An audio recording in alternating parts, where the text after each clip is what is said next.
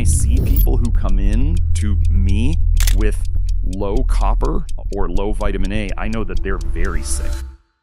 Is copper an essential nutrient? I will put it this way. The people in the program who are finding that copper is one of their biggest issues. It seems that it's taking a lot longer to detox the liver of copper than it is to detox it of vitamin A. As we damage the liver more and more, so then you start accumulating more toxins and maybe something that you weren't exposed to too much before. The funny thing is I see vitamin A toxicity and copper toxicity together all the time. When we go and we look at the research on birth control pills, since 1975, it has been known that birth control pills will raise vitamin A in the blood and copper in the blood together. The most interesting thing about copper to me is that copper excess, if it gets sufficient enough, actually creates psychopathy in a person. Depression, psychosis, the desire to end oneself, and schizophrenia are all associated with vitamin A as well. You know, I said vitamin A toxicity and copper toxicity come together. I tell people I wouldn't have to have a vitamin A test on anybody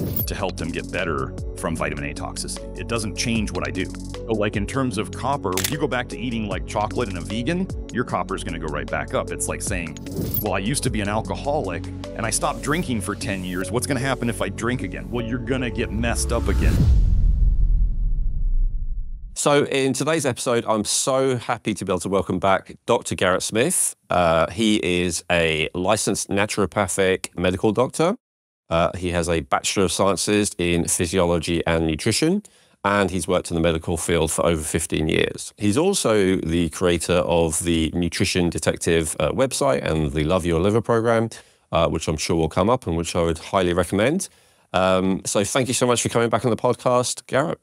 Absolutely. Thanks for having me back. In the last podcast, I really enjoyed it. We talked about lots of subjects that I'm already very familiar with your take on, like toxic bile theory, vitamin D3, and vitamin A to some degree, and lots of other things. And I would highly recommend people check out that podcast. It was very popular. But in today's episode, Dr. Smith, I wanted to shift focus actually to ask you questions about a topic that I don't fully know and understand your take about. So it'll be a bit more like I'm discovering and understanding with the audience. And the first thing I wanted to get into, if it's okay, is the subject of copper. And so I've got a couple of reasons for this. So first of all, because when I see you have a lot of very enthusiastic followers on social media platforms, and when I see them talk about stuff, the number one topic they seem to talk about is like having a diet that's low in vitamin A, but also low in copper. That seems to be like the thing that they're really focused on. Now, I haven't actually seen, I'm sure that there's live streams that I've missed on this, but I don't see it as being a big cornerstone of your Love Your Liver program. So I'm not as familiar on your take on copper and why it's, you know, why at least your followers seem to think it's like, you know, top two most important thing to focus on. And I'm also interested from a personal point of view because you know, I do quite extensive testing, and I got some results back recently that my copper, I'm just looking it up now to make sure I don't get it wrong. Yeah, plasma copper was right at the bottom of the reference range. So 75.4 micrograms per deciliter. So if I took that to, and you know, conversely, zinc was actually very high in the reference range. Selenium was very high in the reference range. Magnesium was in the middle. So I know if I took that to a conventional functional medicine practitioner, they'd be, oh, you need to have some copper, right? So I guess the first question is there such a thing as a copper deficiency? Oof. So now, because I might be close if there is. Well, that's why I'm personally curious. Well, if you were to go and look up copper deficiency symptoms, I would bet you wouldn't find that you have any.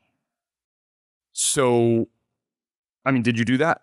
Yes, I know, like, anemia is one of the things that low sex drive, I certainly don't have that. I mean, graying of hair, some people blame that on low copper, and I am starting to have that on the beard. So, yeah. I have an interesting thought on, so what I've seen, one thing that normally happens with Love Your Liver program people, and we have testimonials of this all the time. I was actually just noticing, and a friend of mine was noticing that my beard had recently gotten thicker and darker. And we are very, like, we're not, so the the main idea about gray hair is that it's somehow a copper deficiency. And we see people's hair darkening regularly on the program. And we don't push copper. And we definitely push lots of what are called copper antagonists like zinc and selenium and molybdenum. So if it was a copper deficiency that supposedly was the root of graying hair, it makes sense that I'd be having people going gray all the time. My understanding is more likely to be an excess of hydrogen peroxide that's actually bleaching the hair. I mean, there could be an excess of oxidative processes going on in one spot.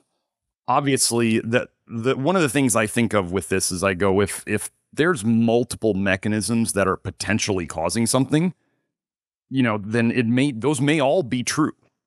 We may be able to address multiple ones of them, but we may also not be able to address all of them. I tend to also think that it's not like gray hair never happened in, Aboriginal cultures or paleo cultures. I mean, gray hair I kind of think of some graying as actually an evolutionary thing to kind of like let everybody know that this guy's been around a long time because elders used to be respected.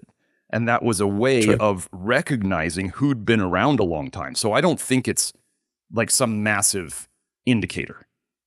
But copper as a whole, your copper being low and you're not showing low-ish, low normal, right on the border was kind of what you were saying, right? And you're not exhibiting copper deficiency symptoms, and the pro-copper people would already say you're way too low. And I go, but wait, I help guys fix their testosterone and help fix their skin and fix their libidos, and I help women with all their menstrual stuff and their thyroids, and all the pro-copper people are saying, you're going to get copper deficient. You can't take zinc. It'll deplete your copper. And I go, that's a nice theory, but it doesn't seem to pan out in the real world. So is there that now? This is one thing I have not decided to take a stance on hard because I consider myself very open-minded until I get enough information to make a decision. We have had people. So you said, on your plasma copper, you said 75-ish, right? I think. We've had people down to, not that we tried to, but I had one person in the program who took, on her own decision, she took an obscene amount of zinc and selenium and molybdenum, if I recall correctly. She drove her copper down to like 12. Right. She got better over time. She's very intuitive, and she kind of decides on her supplements day to day as she feels it. And I could be wrong on the selenium. She might not have been taking a lot of that, but it was definitely zinc and molybdenum. And she got way down.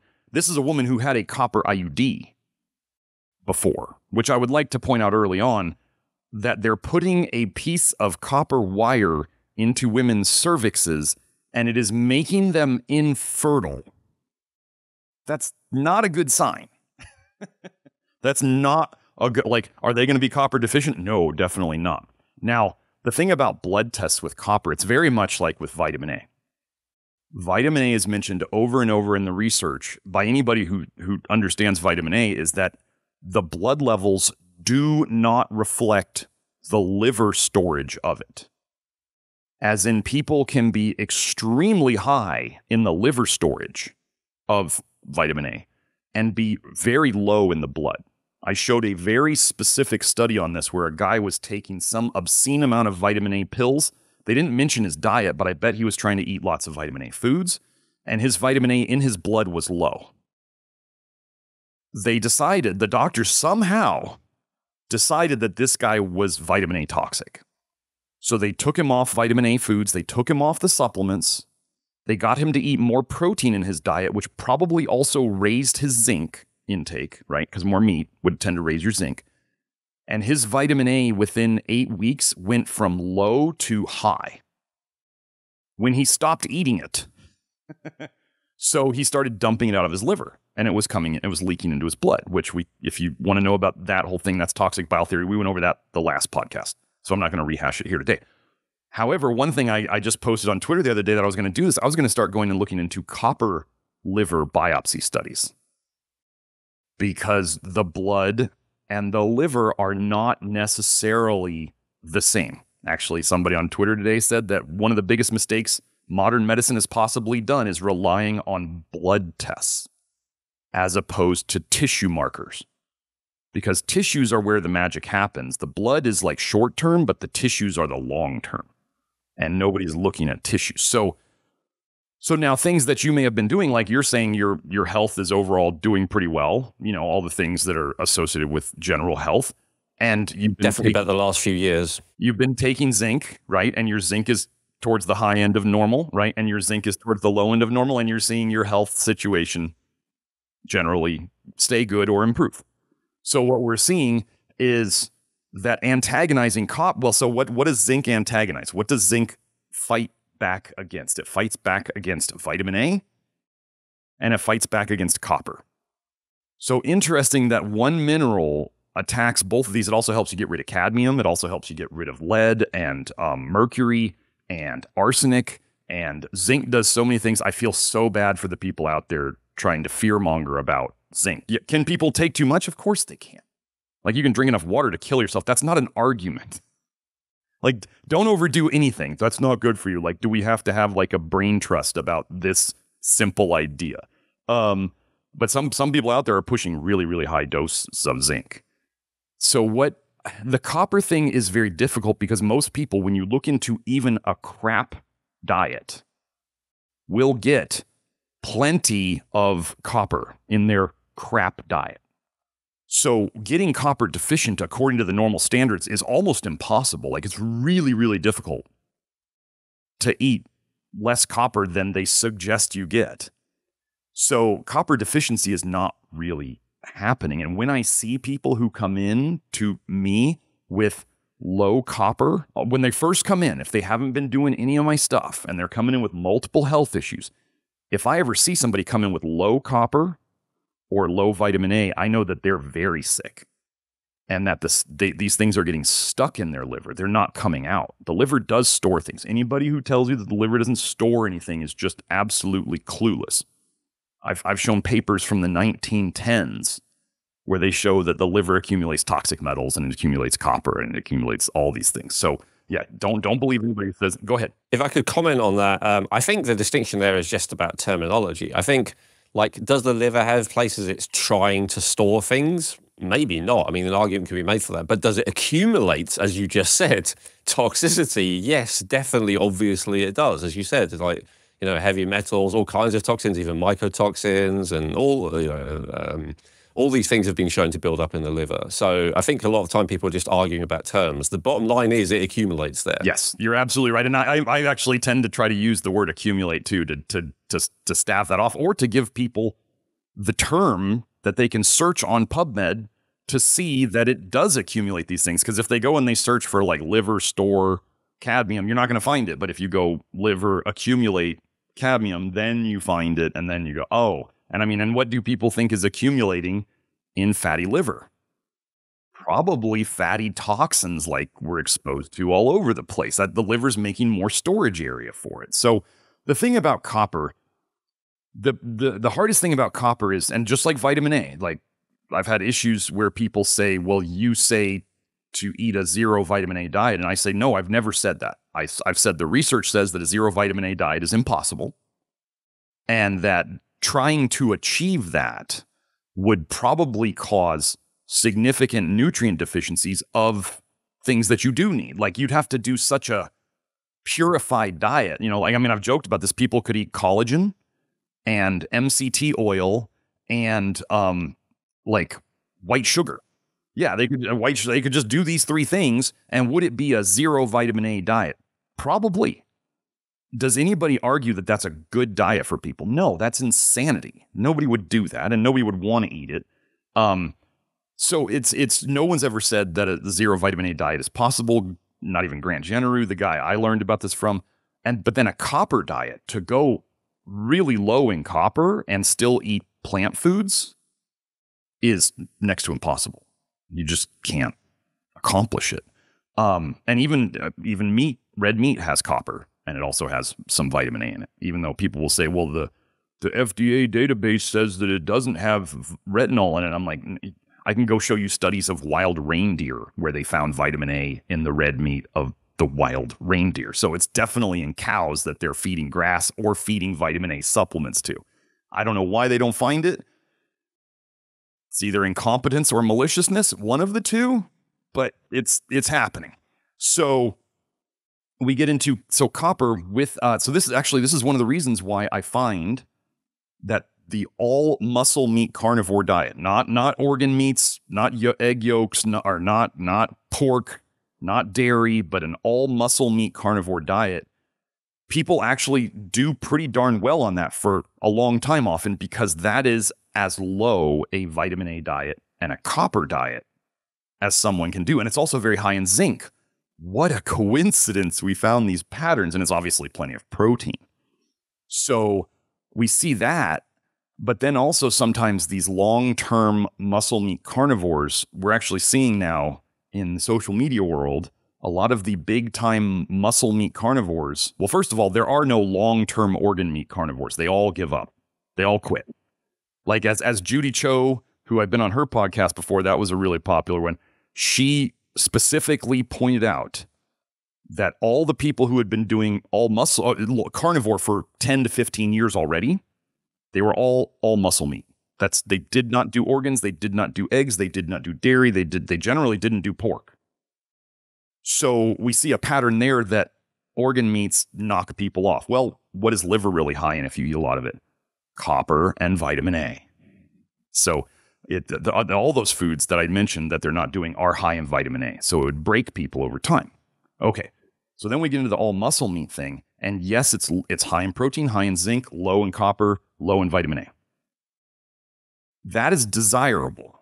The issue is I believe that we as humans are, whether you want to say created or designed or however you choose to think about it, is we are omnivores. People people on both sides of the argument, they want to say, well, we're designed as carnivores, and the other side can look at different things in our physiology and say we're designed as herbivores. And I just kind of go, well, we have designs of both, and we can pretty much live and eat almost anywhere on the planet. So why are we not omnivores again? Now, there's better and worse arrangements of foods, especially for various different, how do we want to say it, genetics of people where they developed, right? But the basics are to your gut biome, the bacteria in your gut. Certain types of them need, especially the bifidobacteria, need either carbs or soluble fiber to feed on to survive. They break those down into short chain fatty acids. They feed the gut lining, all that wonderful stuff. So what I've seen is like that. This is why I think some of the long-term muscle meat carnivores are starting to crack, and now they're adding fruit to their diet. Because what does that bring in? Well, it brings in carbs and soluble fiber, which is feeding their gut biome, which then helps them not make as much toxic bile due to their gut biome changing, and also helps them to poop out more toxic bile, because an all muscle meat carnivore diet is not going to poop out much of anything at all, which means you're not pooping out your bile either. So and just to go back for a second to think about the all muscle meat carnivore or the carnivore in general, that's also an extremely ketosis diet, right? And because you're not having any carbohydrate. So my understanding is that you do have to raise, stress chemicals have to be raised in order to be in a state of ketosis. The two go together. So that's something that's maybe not sustainable very long term, except among the very, resilient who are maybe best. There are some genetic variants that means that people are very good at breaking down stress chemicals and it's less of an issue for them. But I can see, again, I agree with the carbs point. It seems to me that I'm a bit on the fence with fiber, because there's a lot of evidence that fiber is not necessarily always beneficial as well. There's I agree with that. sides. I agree with not always.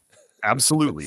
I adjust for that in the program. I always adjust for that, but keep going. Yeah. But it seems to me that a long term without carbs is, as you say, often usually not sustainable. Yeah. Let me add something. There's a funny thing I have about ketosis, and when people say, you want to burn protein and fats for carbs, because you have to have glucose, right? I have a joke. It's what happens when you run out of ketones? Nothing. What happens when you run out of glucose? You die. Coma and death. So we start going, which one is a survival food or a bonus food, and which one is the one necessary to live? Oh, so if the body will break down protein and fat to get glucose, then we obviously know that the body is going to stress and strain to make glucose. And it's, if you can just eat some carbs, isn't like, why are we trying to make our body be terribly inefficient, right? And feed it stuff that it then has to use energy to and resources to convert. So, and then you don't get to feed your bifido. And the funny thing about, like, you know, we generally think of children, babies and that stuff. That's generally, most people remember when they were young, they were healthier, right? And it is known that bifidobacteria populations generally go down. They're the highest when we're born, assuming a vaginal birth. And then they slowly just ramp down as we age. Okay, well, what if we take on diets that specifically just crush the bifido? That's not going to go well. I mean, why would we associate youth and health and higher bifido levels? I mean, it's there. It's not the only thing that determines it, but it's just one of many things.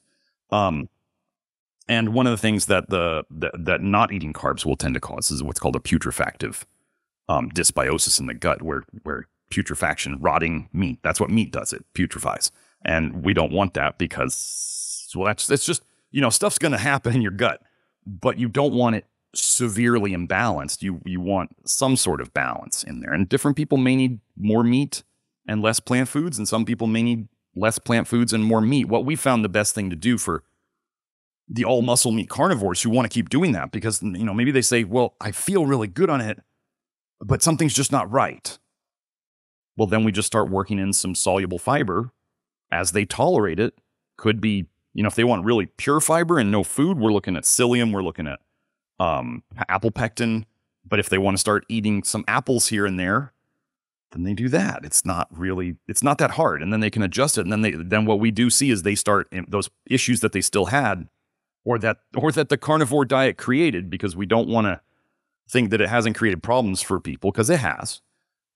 For some people, and then they just add this, and then they start, you know, improving. So the copper thing is more of... Sorry, go ahead, yeah. Another quick tangent before we go back to the copper, because you brought it up. I'm thinking of fruit now. So you said a lot of people in that boat will go to fruit, and I can understand why. It tastes good, it looks attractive, you know, it feels kind of nice. You're just lifting it off the tree, no animals are harmed, you know, like agriculture and all the rest of it. It all sounds very nice in theory. Fruits never kind of agreed with me. I know you do recommend some fruit. What's your opinion on fructose as a carb source versus starch? Oh man, this is actually one of those things that I let people's own biochemistry adjust for. Like we use lots of different soluble fiber sources in the program. There's kind of a short list of the best ones. There's, in terms of grains, there's oats and barley. In terms of beans, it's just basically any normal bean, like not green beans, not peanuts, but like normal beans that you cook, right? And then you're looking at apples as a fruit, and there's pears too, but pears have some little issues too. But so anyway, that's like, I'm pretty sure I listed them all. That's the main list. Bananas are really high in potassium, but not super high in soluble fiber. Right, okay. So actually, potatoes can help some people with it, but potatoes are a nightshade and they tend to cause issues over time if people over-consume them or they don't prepare them right or all that stuff. So potatoes are a little meh. Anyway, so we have the soluble fiber thing. Now, some people, like I do great. I'm actually really doing a hardcore, like, tightening up of my diet to kind of do a very repetitive diet. And I'm going to be mainly, a lot of my carbs are going to be 2 bananas in the morning, 2 apples at lunch, and then maybe some like low vitamin A vegetables at dinner. This is where I'm going for this period of time. And then there'll be everything else will be basically protein. I do well with fruit and low vitamin A fruit and low vitamin A vegetables. If I have too much beans or grains, I just don't feel great. Now, there's other people in our program who are doing what we call the cowboy diet. Somebody just tweeted about it the other day.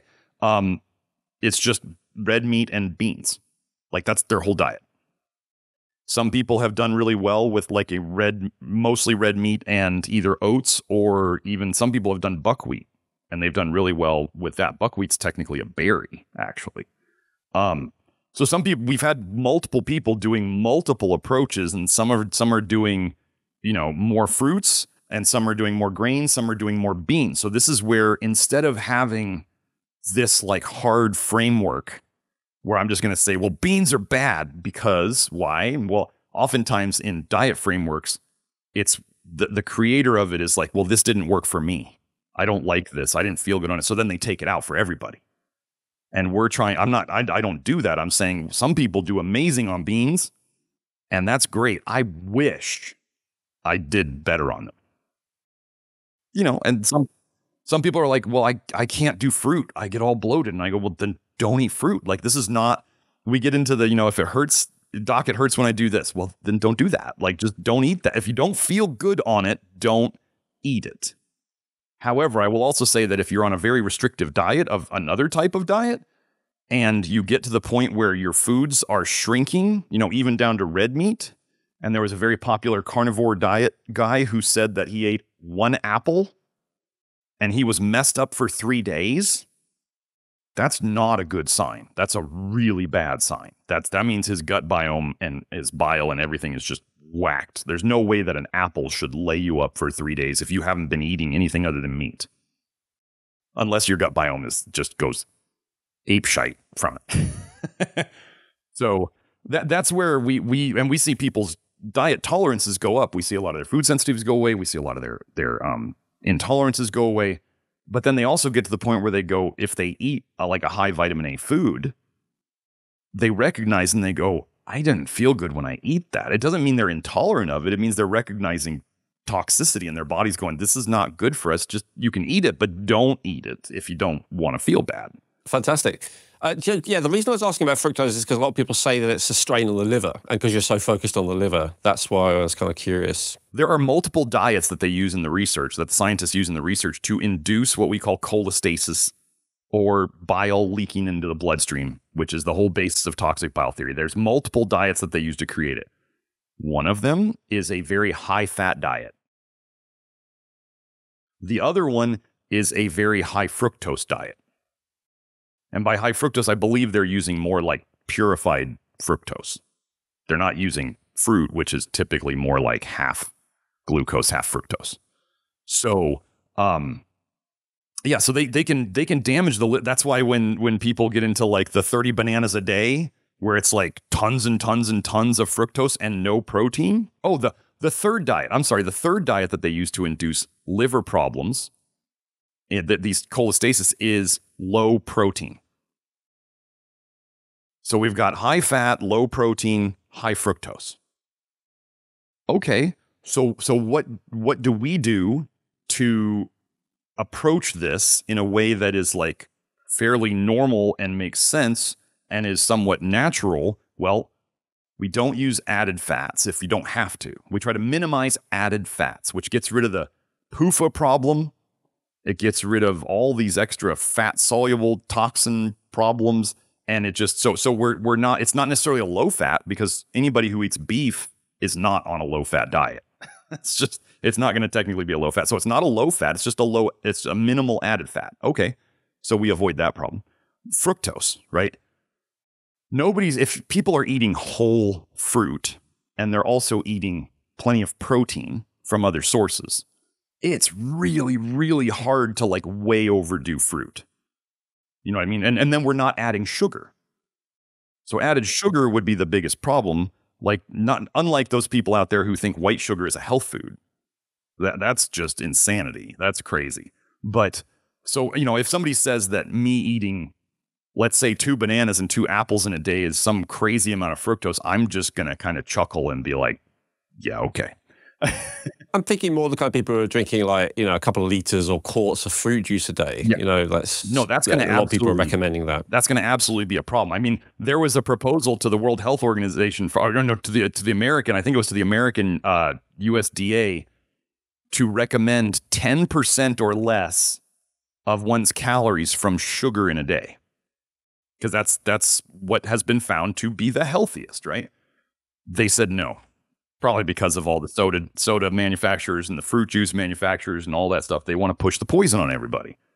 So sugar is not terrible. And people, what we see in the program is we see as people get these things fixed, the copper. I did a show where I went over how diabetics had higher copper in their blood. I mean, we most of the time we only have the blood to go by. Like, they're not doing liver biopsy studies. They consider them unethical, which is, you don't want to go taking chunks of, normal people's livers out. But all we have is the blood. So if we see that, like, diabetics as a whole have higher bile in their blood, they have higher vitamin A in their blood, they have higher serum retinol and retinol binding protein, we can go, the liver's just spilling all this stuff out. And this is not good.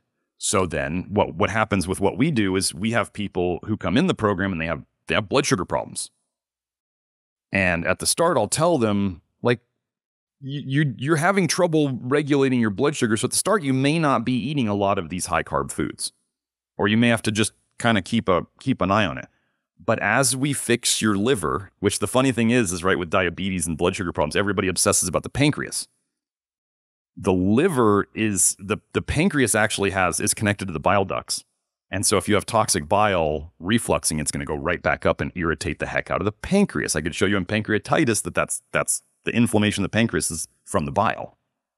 So the pancreas problem is actually caused by the liver. So as we fix the liver, we see these things in the blood come down because we're sealing up the leaky bile, and there's just less of it going into the blood, and there's less bile going back up into the pancreas, and we see blood sugar stability improve. So sometimes at the start, we have to go, it'd be like somebody had a cast on their leg. You shouldn't run yet. You'll be able to run eventually, but right now, you have something that's not working well, so maybe you don't run yet, but you will run soon. And then they just adjust whether, some people feel amazing on starchy foods. Some people feel much better on sugary foods. Some people can take obscene amounts of fiber and they feel great. I have some people who at the start, they can hardly do any. And like an example of the fiber thing in the research, one of the funny things I came across in the research, I was looking at a fiber study and it was saying fiber was really, really good. I was like, okay. And then I read a little further down the study and they said they took out anybody who had a negative reaction to the fiber. And so of course they got, some people might say, well, they were trying to find that result. I mean, obviously that's so there's the people who say the fiber fixes everything. And then there's the people who say fiber is the demon. And I go, the answer is, different people are going to have, that's why you get these like gurus who say everybody needs to eat the way that I fixed myself. And that's what we don't do.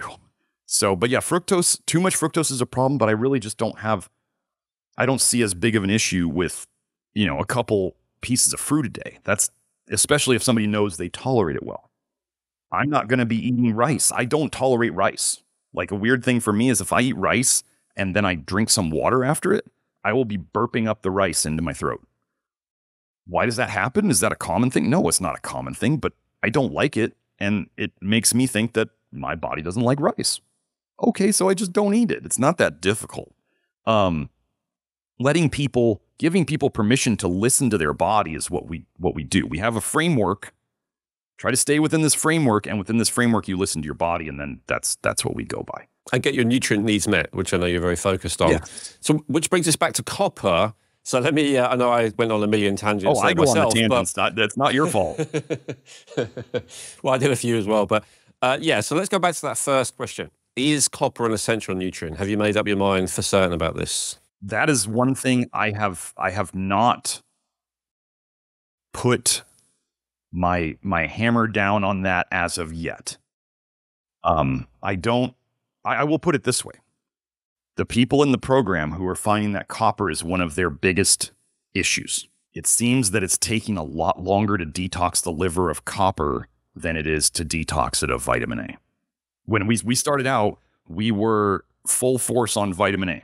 And as we got the vitamin A out, I started seeing, especially when some people would go into like what we call the bile dumping phases or whatever, especially women, were going, I'm getting all these copper toxicity symptoms when I dump. And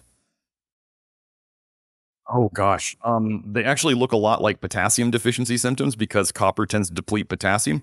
So we've got fatigue, anxiety is a big one, irritability, depression, trouble falling asleep initially.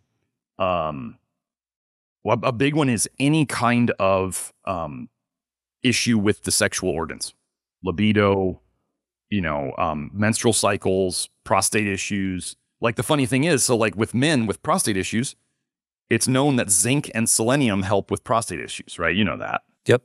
Zinc and selenium are both copper antagonists. Funny coincidence, right? So we just see that copper has a really big affinity for the reproductive organs. And as we start, and here the weird thing is, okay, so as we all get exposed to more toxins in our lives, whether that's, shots or pharmaceuticals or other toxins or, just eating a toxic diet that somebody didn't realize was toxic, too much vitamin A, taking vitamin D supplements, any of these things that can damage the liver. So as we damage the liver more and more, the kind of like if you drive a car more and the car gets dirtier and dirtier and the parts get worn more and worn more, the detox system gets slower. So then you start accumulating more toxins and maybe something that you weren't exposed to too much before. Like let's say your body could handle getting rid of it before. Now all of a sudden your detox is slowed down and you start accumulating it more because your detox system has gone down. So as we go, the funny thing is I see vitamin A toxicity and copper toxicity together all the time. When we go and we look at the research on birth control pills, since 1975, it has been known that birth control pills will raise vitamin A in the blood and copper in the blood together. They go together. So it's kind of, that's why we kind of hit both of them. The easier and quicker thing to reduce seems to be the vitamin A. It's easier to get that out of foods. If you're eating plant foods, then it's really hard to, like people eating chocolate because they think it's healthy for them. It's like chocolate's super high in copper, super high in cadmium.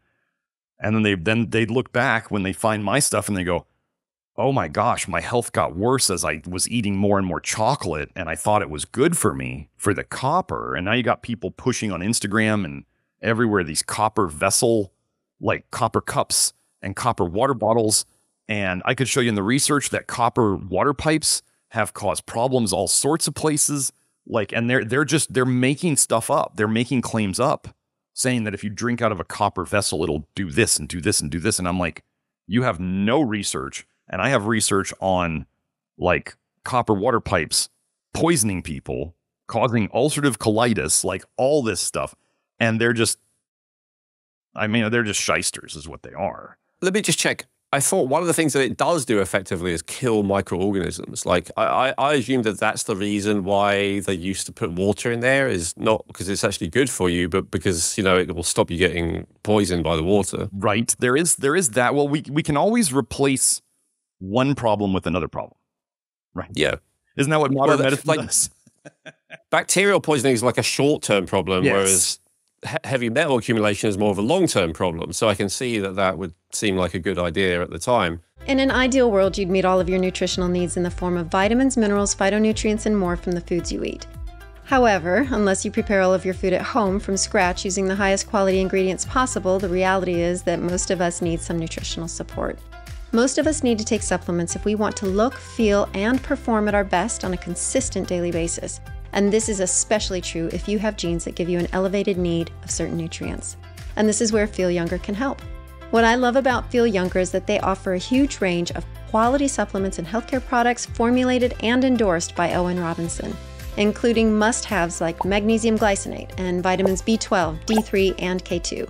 And they do it at affordable prices with free shipping for orders over $50 without ever compromising on quality, purity, or potency. To learn more about how Feel Younger supplements can give your health a boost while supporting this podcast, please visit feelyounger.net and use promo code Rejuvenate to get 20% off your first order.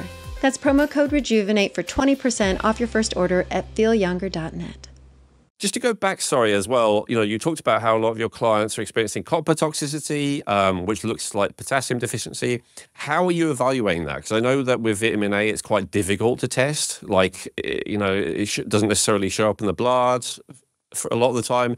Is copper easier? Are you seeing it as plasma copper, or is it in the hair, or how do you? We are the only group out there doing both. In terms of zinc and copper, we look at hair mineral analysis, and we look at serum copper and plasma zinc. The research seems to show that plasma zinc is a better indicator of it, and serum copper is serum copper is good enough. It's as accurate as we need to be. So we look at all of those. And the crazy thing is you will have the same person doing these tests, and you can have somebody who is very low on one test and really high on the other. And it's just when, I've got my own understanding of this. If I see copper toxicity anywhere, they're copper toxic. That's all there is to it. And we start. So if it's high in the hair or the blood. In the hair or the blood, yes. Like if I see indicators of zinc deficiency on either of those, or if I see indicators of copper toxicity, then zinc deficiency is assumed as well, because zinc is the main antagonist of copper. So we use zinc to get it out. Now, when you were talking about the copper toxicity symptoms, when we have lots of, especially, we have it with men too, but especially with women. Women with copper toxicity symptoms, when they start getting like they might have, kind of like high estrogen symptoms, like maybe their breasts start getting sore, or their menstrual cycle gets off, or whatever. And they know or the big things with women is usually sleep. Like they start getting insomnia. And this can happen when, let's say, they take too much zinc for what they're ready for. They're too toxic in copper to take that much zinc. And what I believe the zinc is doing is zinc and copper occupy basically the same space in cells. They can switch out the spots. So if you take enough zinc and it kicks copper out too fast, then you get the copper coming out in the bile, and the bile's leaking into the blood, and then they get symptoms. So we have to find the dose of zinc. Like we'll often have women say, oh my gosh, I feel great on this dose of zinc. But if I go above that, I start getting what we call copper dumping symptoms. So it doesn't make sense that it's a copper deficiency if they take it up here and then they go over it. Like, seriously, do we think like 5 milligrams of zinc is going to push somebody into a deficiency? Probably not. But if we take too much zinc and we kick too much copper out into the system, then we get a problem. The theory here on zinc, what zinc does in the body, and we could find research on this, is zinc protects against copper toxicity and vitamin A toxicity. And zinc is also needed to detox vitamin A through the ADH enzyme, and zinc is also needed to kick copper out, to displace copper, to antagonize copper, to get it out. So oftentimes for let's say a woman is sensitive to zinc and she gets to a certain dose and it pushes her over the edge. So she feels great until a certain dose, and then another dose pushes her over the edge. The theory that I've come up with on that is a certain dose, they're getting more of the protective benefit. But once they cross over that threshold dose, they start dumping more copper than they can protect against. Does that make sense? So then we just take it down. We just say, well, here's the protective dose. Don't go up there and dump too much. Just stay here. Listen to your body. Your body says this is good. And they usually have improvements in their symptoms up to a certain dose. And this is where people who want to work with me, they're not quite used to my approach, because I'm saying you're going to start at this and you're going to slowly go up in zinc until you get to, this is your ceiling dose. Like, this is the most I think I want you to go up to right now, this 6 months. But your job is to test until you get to either you get to the max dose that I give you, or to the dose that causes you symptoms, and then you go back to the dose that was okay. And so it does require each person to be their own little mini scientist, and they are their own little experiment. And we are trying to find the best dose for them. Like I had a woman completely refill her zinc stores with 5 milligrams of supplemental zinc a day. I have another woman currently on 90 to 100 milligrams of zinc a day, and that specifically improves her symptoms. Is she going to be on that dose forever? No. And I've told her this, like, this is not a forever dose. If you stop working with me, or if you don't test again, you are not to stay on this dose past, I think probably 3 months or even 6 months at the max. And then you drop down, and I gave her the dose to go down to if she doesn't test. So I take this all very seriously, because zinc excess can happen. I mean, it can, but in the research, that usually only happens at 100 milligrams or more a day. So once we know that, we can play around with less of it. We look at, like, let's say the hair test, zinc. We look at the blood test, zinc. Then we give people zinc, and we watch their symptoms. If they're feeling better, keep going. If you feel bad, back off to the dose that was good. So we're using multiple approaches to find somebody's best dose. And they do the same thing then with selenium. They do the same thing then with molybdenum. They're doing it with, and some people, like, zinc will cause them to dump copper, and molybdenum makes them feel amazing. And some people, molybdenum will cause them to dump copper, and zinc makes them feel amazing. But we don't know that until we try it. And that's why we don't want to just be like, everybody needs 50 milligrams of zinc picolinate a day. We just don't do that. That's why I made a zinc drop that has 2 milligrams per drop, so that women, especially women, but men could too, they could dose it 2 milligrams at a time. And they could very fine-tune their dose. Because we're trying, people talk about individualized medicine out there, and I'm like, we do individualized medicine. We're letting people individualize their diet. We're letting them individualize their supplements. They're testing, they're taking things out, putting them back in, and seeing how it works. It is more work for the client, but nobody ever said getting your health back in today's world was going to be easy. So if a person increases their zinc a lot in the way you just described, would you see high levels of zinc in the blood and high levels of copper in the blood because the zinc is displacing it? Is that what you'd expect? We normally see in the beginning phases of getting somebody back, repleting somebody's zinc. In the early phases, generally on the hair test and the blood test, as you replenish zinc, so if the zinc is moving up, the copper's moving up with it. They tend to move up and down together at the beginning. As you do it right over time, what happens is then eventually we see the zinc start to maintain up, and then the copper goes down to where we want it. So yeah, I think that's what happened to me. I mean, I'm looking, at one point my zinc was 243, the reference range is 65 to 160. So that definitely got high. The zinc was low, the zinc was 83. Sorry, the copper was low, the copper was 83. So I don't think I have not had high copper in my hair for years. Let me add something to that. Sure. Is it possible that you took the zinc the day before or the day of the test? Did you purposely avoid? No, I am aware not to do that with zinc, iron, a few. Do you have any idea of how much you were taking? Yes, 50 milligrams. I mean, it was pretty high, yeah. And that's obviously how I created the situation, 50 milligrams plus food source, right? I mean, that's significant.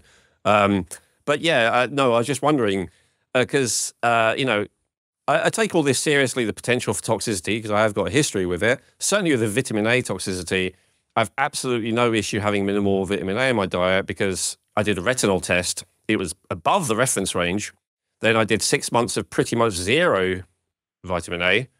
It was slightly higher than it was before. So I had exactly that experience you're talking about where my liver just started dumping it, obviously. However, with the copper, I've not had that at all. As I said, it's not high in the hair. It wasn't high in urine either. It's not high in the blood. Is it safe to say then that I just don't have a copper toxicity issue, or is there still a possibility that I could have it and it's just not manifesting in any of these ways? But you haven't done any hair testing? Yeah, as I said, hair and urine was low in all of them. It used to be high in hair 10 years ago, back when I was a vegan, but, Your copper was higher back when you were a vegan. Yeah, it was massively high. But yeah, for the last few years, it has been low in urine, blood, and I realize it's a bit of a niche question. Maybe I don't think it will only apply to me because I think actually a lot of people who have been applying your advice for a long time are going to be in a similar position, right? I guess of having all these copper markers be low. So does that mean that copper toxicity probably isn't the thing that they need to be focused on, or are you still not sure? You may be past it. I mean, you may have been taking enough zinc for a long enough time, and I mean, have you been doing a fairly high muscle meat diet for a decent amount of time? Yeah, I also did high dose of molybdenum, though. Well, I think that might have. That's the thing had about a significant impact. The thing that is the reality that we have to have, right, is as opposed to what the wokesters say, is that men and women are actually different. So I was wondering about this. Men make a lot more bile than women do. It's in the research. Men tend to have higher vitamin A levels in the blood than women do. Why? Probably because men make more bile and more of it leaks, and we see more of the vitamin A in the blood. That's probably why. Your experience where you went on a low vitamin A diet and your vitamin A actually went up is saying what we believe is that as you have less toxins in your system over time, you're going to make more bile. That's that your body's trying to get rid of the toxicity. That the bile is how it does it. So and I actually can show research that shows that vitamin A reduces the bile production by the liver. So as we put less toxicity in you, but you're not eating it. I mean, the only reason your blood could have gone up is because of the vitamin A coming out of your liver. How would it get into sense to me? Yeah, how would it get into the blood? Because you're leaking bile, like all of us who have, in general today, we have some amount of bile leakage into our blood. And as we fix that over time, the leaks, as we fix the leaks, then you leak less. You'll see the retinol go down in the blood. And as you have less vitamin A in your liver, you have less to put into the bile. So eventually, it's funny, when we get to there is an absolute turning point where people will often have vitamin A. It stays very, very steady for a long time, even years. And then all of a sudden it just drops like a rock. So two things probably happened. You're sealing up the damage, and you've run out of vitamin A in your liver. And it's just coming down. It'd be like when a car drives fine until it runs out of gas, and then it's just like, and it just goes to zero. That's likely what happens. So there is that. The copper toxicity, do you have copper toxicity in your liver? I mean, if you're in a certain way in our work, like I tell people, I wouldn't have to have a vitamin A test on anybody to help them get better from vitamin A toxicity. It doesn't change what I do. So like in terms of copper, we're still not going to have you eat like if you go back to eating like chocolate and a vegan, your copper is going to go right back up. It's like saying, well, I used to be an alcoholic and I stopped drinking for 10 years. What's going to happen if I drink again? Well, you're going to get messed up again because your system is, it's already been through it. It's, we don't need, if you take an old car and you drive it hard and then you restore it, sure, you can do something to it, but it's still an old car and it's probably going to break down faster than, other cars would because it's already been there, right? So, if you have good hair testing, so really what I would do is if, let's say your copper's good or low-ish on a hair test and blood tests, what do we do then? We just start ignoring it. And then we work on keeping your zinc levels and your selenium levels and your molybdenum levels good. And then whatever happens, I have people who are seeing their copper going significantly lower than the normal range. We're seeing this. And they're not falling apart. And just to clarify, sorry, good, like my zinc, as I said at one point, is 240, reference range up to 160. My selenium, I think last time I tested it was like 310. Wait, you said this was hair? No, sorry, this is blood. Blood, okay. So my blood, at one point, I think these are micromoles. These are micromoles per liter? Zinc was micrograms per deciliter. Selenium that was when it was high, right? Yeah. And selenium, that's still the latest one, micrograms per liter. That was right at the top of the range. It was over the range. It was in the red, too much, 300 or something. And then I stopped supplementing selenium. But would you say those are good signs potentially then if a person gets to not maybe over the reference range, but near the top? I'm just kind of wondering, yeah, I don't want to make this all about me, but I guess what I'm saying is what should a person who is wanting to do this for themselves, what should they be aiming for? If they were wanting to do it for themselves, and because all the labs are going to have different ranges. Every lab makes their own range, and I could go over that about the farce of lab ranges. But generally, what you want to assume is if you were looking at, let's say, what we consider the good minerals in the blood, first of all, don't take a supplement of that mineral the morning of your blood test and the day before at least. Because it will show up. Like if somebody eats a huge steak dinner the night before their blood test and they do a serum iron, their serum iron may very well show up high because they just ate a bunch of iron. This is the problem with blood tests is they are very much affected by what you did the day before. So you just have to know that. That's why when you told me that high zinc number, I was like, did you take it the day before? Because that sounds like if you did. I thought like a week before, Okay. because as you said, like it takes a while to clear out. Yeah. Yeah. You may have, been on a little more zinc than you needed for a while. And Yeah. I'm sure I was. and you may not have hit the level, but yeah, for somebody doing it on their own, if they didn't, eventually I'm going to be doing training seminars for practitioners and even lay people to read their labs like I do. I mean, maybe I'm getting a bit ahead of that. No, then, that's but okay. I guess it's like a preview of but that. if somebody was doing it, first of all, the hair test ranges are complete garbage. I mean, the normal ranges for hair tests, I don't go by those at all. So I can't give an idea on that. Like I have ranges for each mineral that I have gone by over time. In terms of the blood test, a safe thing to assume is that you want to be what's called high normal. So if you take that range and you divide it in half, you want to be on the higher side, maybe not high out of range, but higher than the midpoint and lower than the high end of the range. That's generally that's the slow man's way of looking at the labs. Like I have very specific ranges that are based on some of my copper and zinc ranges are based on William Walsh's work. He was a big in the copper toxicity area, but he still thought that vitamin A was necessary, and he gave really high doses to certain types of people. That was, I think, a huge mistake. But yeah, so it's the higher, so like selenium and molybdenum and zinc, just being high normal in those would be the first and simplest step. Yeah. And magnesium, probably high end of the range as well. Yeah, I mean, yeah. Or red blood cell magnesium, because I know that normal magnesium doesn't really mean very much. Right. I've found, like, I can have people who have high red blood cell magnesium, like high out of range, and I look at their hair test, and they are low in calcium relative to, low in magnesium relative to calcium on the hair test. And then I tell them I want you to try some topical magnesium. And they try it and they feel better. So I have very little faith in and from what I've seen, hair tests and responses by people, red blood cell tests, at least the ranges, I don't find them useful at all.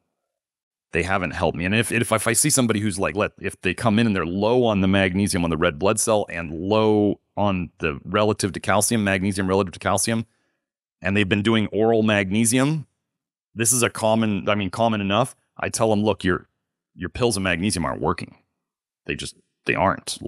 And then they try some topical and they feel better. I can always tell somebody that they're magnesium deficient. If you do any form of topical magnesium and you feel better, you feel some impact from it in a good way, you're magnesium deficient. I don't care what any labs say. Like if you're putting an essential mineral in your body and you feel better, you're deficient. That's it. So we can go by these simple logical things. And then as we get people's levels better, they stop feeling that oomph from it. That change stops happening because their normal day-to-day level is improved. So then taking an extra pill doesn't change it. It doesn't mean that they're done, because whatever they were doing before that drove them into deficiency. So if all of a sudden they stop completely the supplement, but they were still doing the same diet, it makes sense that the deficiency is slowly going to creep back, right? Because that's what created in the first place. So then we get into like when you saw your selenium was high and you dropped all of it. If I had been looking at your labs over time, I might look at what your lab was a while back when you were supplementing it at a certain level, certain intake, and then look at the labs where you were high and what intake that was. And we might do something just as simple as split the difference. So we cut your dose in half. So we don't take you off, but we still have you on some, because we could assume that the deficiency may come back. And then if we test again and you're still high, then we go, oh, we got to drop it further. So this is the art, if you want to say, of nutritional medicine, is realizing how somebody got there, how to get them out, how to teach them how to listen to their body, how to look at the labs, and realize the labs are a map. This is a key concept. The labs are a map where it says you're here and you want to be here. But if you look at a Google Maps, right? Google Maps might give you 8 different ways to get there. So you could have 8 different people, let's say, who are deficient in zinc, and they're all going to take a different route to fill up their zinc. One person might not have to take any. One person might have to take what seem like really large amounts. A lot of people are going to take, kind of that shortest route, which is like the normal dosing that we do. But we don't know what's going to happen until we get there. Very interesting. Well, thank you for getting the weeds with me about that. And I am looking forward to that course. That'll be very interesting. Back to copper. So one of the things that really won me over about vitamin A was reading Grant's book and having him really, tear apart the argument for each benefit that is claimed for it. And also there was an episode that you did where I think you did the same thing. You went through and you had a stack of research behind you and you went through each claim about what's beneficial and you kind of eviscerated it. Would you be able to do something like that for us with maybe at least, 1 or 2 or 3 of the claimed top benefits of copper? Like explain to us why, these are fallacious misunderstandings that these benefits to copper exist. And I can prompt you if you like with an example, but I'd be interested to see what you would prefer to address in that regard. In my live streams each week, when I go over a condition, every live stream I generally go and I show that there's more copper in these issues. Like there's higher copper in the blood. It's the only thing I can show. Like I said, I wanted to go start in doing these copper liver biopsy things to show that's kind of where we start to see that. I've got a thread on Twitter about the epidemic of vitamin A toxicity, but it only shows up in the liver biopsy studies.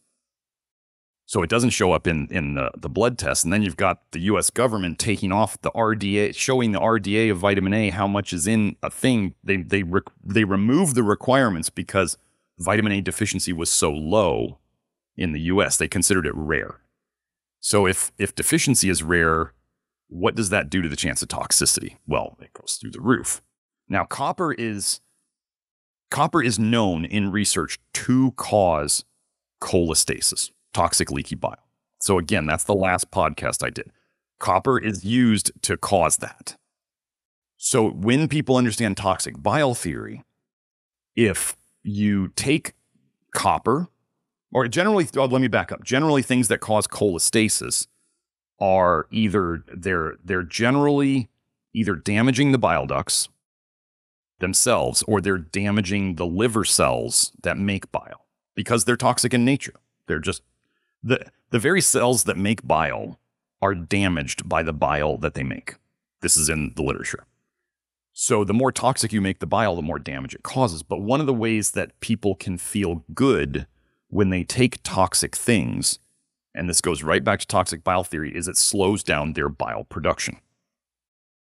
So by slowing down, and this is where they feel better and they go, oh my gosh, we're going to do a special, Kelsey and I, on methylene blue. And methylene blue, and so we consider it slowing down detox when you slow down bile production. Methylene blue slows down detox more than anything I have ever come across. It slows down every single pathway of detox that I typically try to fix. And so, but people are saying, oh, methylene blue, one woman on Twitter said it was like pure crack. Like that's how good she felt on it. Another company on Instagram advertised it as it feels like Adderall. This is not an essential nutrient. It is the first synthetic drug ever made by, basically the first synthetic drug ever. That's the way it talks about on the literature. So what do drugs do? They generally slow down and stop detox. By slowing down bile production, you dump less bile. So for a while, you leak less bile. And if the bile is the root of all of your issues in the blood and everywhere else, then by slowing down the bile production for a while, the honeymoon phase, I call it, people will feel better. Different things are going to work on different people better to shut down their bile. So let's say somebody has a certain presentation that's like what people say is a copper deficiency incorrectly.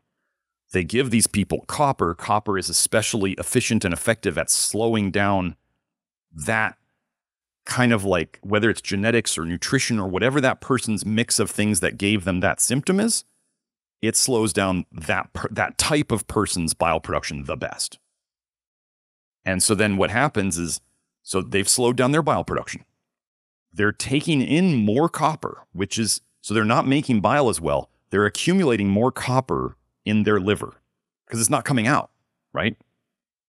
Over time, this is what we see, and there will probably be somebody listening to this right now who's going to be like, oh my gosh, this is exactly what happened. Over time, trying to force in that copper, drinking out of that copper cup, or whatever they're doing, it was helping, and then they start noticing the symptoms are coming back. But they're still doing the same thing they were doing, like the copper. And then they try more copper. And maybe they get another little honeymoon phase where they get a little better for a while because they shut down their bile even more. And then the problems start creeping back. And then they try to do more of it. Right? It's the definition of insanity. They do more of it, but we all tried it. We all did it at once. So they add more until all of a sudden their problems are no better from adding more and more and more. And their problems are only getting worse. Here's the worst part about it. When they stop the copper. So what was the copper doing? It was shutting down their bile production. You want to know what withdrawals are? Withdrawals are when you stop slowing down your bile production and all the bile starts dumping out again. So they're trying to stop the copper. They can't stop the copper because they get so much worse when they stop the copper. Because they start making more bile and they're dumping out this extra toxic bile, which is leaking into their system, and they feel the old symptoms plus more symptoms. So then they get back on the copper, but they know the copper's making them feel bad, but they can't get off of it. Does this sound like a drug addiction? You know what I mean? It's like it's exactly the same thing. So that's what drugs do. And we actually, like an example, when I was talking about methylene blue, actually, we found a paper that showed that when people stopped it, their ALDH, their detox enzyme, which is related to bile, ALDH, the faster ALDH goes, the more bile you make. But they actually saw, there's a paper showing, the title of the paper is Methylene Blue Inhibits Aldehyde Dehydrogenase, basically. So it slows down your detox. When you slow down ALDH, you slow down bile production. What Kelsey saw when she looked at it, she said, wait, after they stopped the methylene blue, their ALDH went higher than it was before. So if bile and ALDH are connected, that means they started dumping more bile. Now, one of the things that people who are ahead of the curve, who have already experimented with methylene blue and realized it wasn't helpful, was that once they stop it, after a certain period of time, certain days or weeks or whatever, all their symptoms come back full force and then are worse again. It fits the theory exactly. So this is what copper does. This is what vitamin A does. This is any of these things that we say are toxic, that are shown to be toxic in the literature. I mean, I can show you tons of studies where they say cancer has higher levels of copper than other tissues. Cancer accumulates copper. And cancer has really high ALDH levels. Why do we have ALDH? To break down aldehydes, which are toxic. So cancer has tons of copper in it, and it's really high in a detox enzyme. So what is cancer then? It's a toxin storage thing, and it's trying to process toxins. It's not some rogue, broken tissue. It's your body trying to save your life, and that's the best thing that it can do. It's a desperate measure to try to hide toxins and process them. And this is why the whole basis of chemo, like chemotherapy, has been shown to shut down bile production. So they shut down the chemo, where they shut down the liver and the bile with chemo. Then all of a sudden, this cancer tissue that's made to process toxins, it stores them, but it also processes them, is able to get rid of these toxins. And then the cancers go away. But that whole time, the liver's been getting more toxic. The chemo's toxic. The liver's not dumping bile. So yes, you see the one condition go away or get better. But then as soon as they pull out the chemo, because it would kill people if they left it in too long, all of a sudden then you see the cancer come back in more places. And then they have to give a stronger chemo to shut down the liver even more. And then they do this dance until the person is dead. That's what they do. It's the fifth round of chemo that killed my dad. So I like to think my dad had a pretty good constitution. But I didn't know all this back then, and he's, he was his own man. He's going to do his own things. We all wish we could help our family more, in the end, but he was going to do his own thing. So that's that's the copper thing. That's the whole idea of bile, shutting down bile to improve symptoms. So any of those symptoms that you mentioned with copper, the ones that they say it fixes, that's the mechanism of how it helps. This is very interesting. Toxic bile theory came about after Grant Genereux. He introduced me to Anthony Mawson's work. Anthony Mawson's work led me into toxic bile theory, and now here we are. So, yeah. I think one of the most interesting things about copper to me, I wonder if you've come across this in real life, is that copper excess, if it gets sufficient enough, actually creates psychopathy in a person, which is a stunning thing because, this is getting us a little bit more in this philosophical area, but psychopathy is, if you believe in such a thing as evil, then a psychopathic person is as close as you can get to that. So it's very interesting to me that if a quote unquote good or at least normal person builds up enough copper in their system that they can then flip over into the dark side, Darth Vader style, and kind of become evil, that definitely says something interesting about how at least definitely excessive copper cannot be a good thing if that's the case, right? I'm talking about Wilson's disease, obviously, for those listening who are not aware. Well, there's also a thing about in certain I think it's crustaceans, so shellfish in the ocean, or certain ocean creatures. I don't remember exactly which ones, but they have blue blood because they use copper instead of iron. And so when we talk about blue bloods, right, the elites, and they're not always associated with wanting the best things for humanity, and we call blue bloods and copper and all this stuff. Yeah, it's the copper thing and schizophrenia. Sorry, let's just explain that a little bit more, because the blue blood thing, they used to say that was silver. I think that was the explanation for that, because they had so much silver content. But to go back, I think a lot of people, when they think of copper, they think of that copper color, like a copper cup or whatever. But actually, copper itself is blue. That's why you're saying blue bloods. I just want to clarify that for people. Like when blood's red in your system, but once it comes, it's blue. It's more, bluish in your system, and then it's red when it's exposed to air. So copper, when it oxidizes, it turns blue. Yes. So yeah. So that would be the opposite of normal, right? Instead of red blood coming out, you'd have blue blood coming out. So, but copper and schizophrenia and the whole William Walsh's thing was working on schizophrenia with high doses of zinc and other things like that. So he was antagonizing copper. Several of the things, I was just going over yesterday on Twitter, vitamin A toxicity in the literature. When you look at active retinoic acid, which is Accutane, isotretinoin, all trans retinoic acid, these things that people are putting in their body and putting on their face. These are what are considered the active forms of vitamin A. They are the exact same chemical formula. Well, depression, psychosis, the desire and the ability to end oneself, and schizophrenia are all associated with vitamin A as well. So if I said vitamin A toxicity and copper toxicity come together, we start to see these patterns. And then the other thing that we use a lot in the program now is we use flush niacin or nicotinic acid. And Abram Hoffer and Pfeiffer did tons of research where they could basically make, I'm not going to use the C word here, but they could help people make their schizophrenia go away with enough flush niacin or nicotinic acid. Well, what is flush niacin? Flush niacin or nicotinic acid it makes NAD in your body. NAD is the gasoline to run all of your detox enzymes, and especially the ones that help detox vitamin A. So we see this pattern of these things cause mental issues. This helps fix it. And when we start, what I'm really gifted at is putting it all together and going, this all makes sense. Like, this is how all these things fit together. That's the whole nutrition detective thing. That's what I do.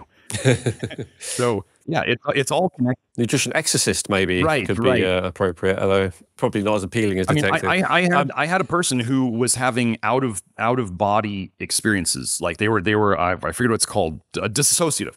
She was having dissociative experiences, and we helped her out of it.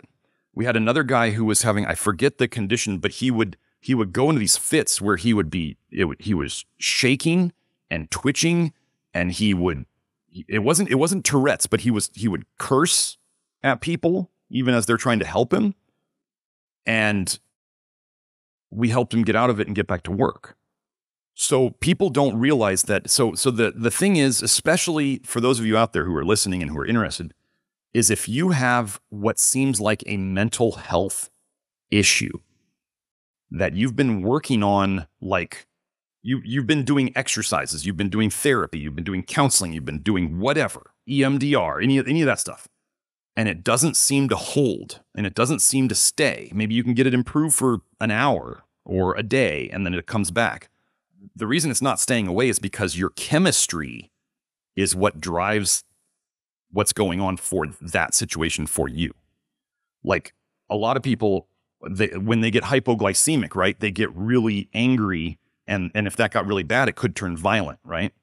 So what if somebody gets angry and eventually could potentially get violent if their condition gets worse? What if we just fix their toxicity and their blood sugar stability, and then all of a sudden is that a problem anymore? No. So I kind of look at it as nature and nurture. Like the nature is like your chemistry, and the nurture is how you think about things. So can we work on both? Of course. Is it good to work on both? Of course. But are meds going to fix anything? No, they're not going to fix anything. They're going to eventually make it worse. I actually have a study showing that SSRIs, Prozac specifically, slows down vitamin A detox. It actually says retinoic acid catabolism is slowed down by Prozac. Well, if it slows that down, it means it slows down your detox. If it slows down your detox, it slows down your bile dumping. If it slows down your bile dumping, your improvements from the SSRI are because the bile's not going into your blood and then affecting your brain.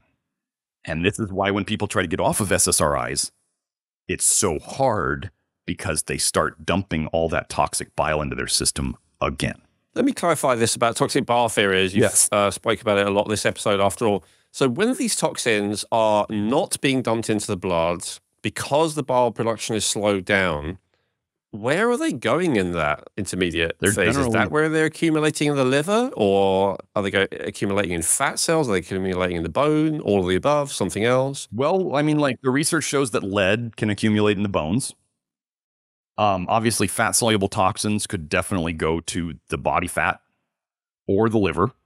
If we start seeing fatty liver, we know we're storing lots of fat-soluble toxins in the liver. And so, or when we hear about enlarged livers, right? Why is the liver getting bigger? It's to store stuff, right? So that's the reason. So generally the liver, the kidneys, I did a whole thread on Twitter about kidneys accumulating toxic metals along with the liver. And I went through all, there was cadmium, there was lead, there was arsenic, there was, forever chemicals. I went through all of this. Like, don't eat organ meats, folks. It's not good for you. It's just not that. So, but generally, if we're slowing down the bile, the simple way to think about it, if we're slowing down the bile dumping, it is going to go eventually somewhere. Think of the liver's going to hold as much as it can. The bones are going to hold as much as they can. Let's say a person has a ton of problems with stiffness. Well, maybe your muscles are starting to store it. There's the brain, right? We can go and look in almost Parkinson's and Huntington's and Alzheimer's and find higher levels of copper in the brain of these people. Well, so it's accumulating there. But the thing is, you'd feel it if it's in the brain, right? I'm thinking more like you're saying all these things, whether it's copper or methylene blue or whatever, they're suppressing the production of bile and making you feel better. So where are these toxins going that make you feel better? Well, it's just staying in the liver. If it's in the liver, it's just staying there. But eventually, just like anything, like if you plug up something for long enough and it's developing pressure behind that, it's either going to blow out, which would be like when people have flares of things, like where all of a sudden, they're going along and they're like, oh, I'm in remission.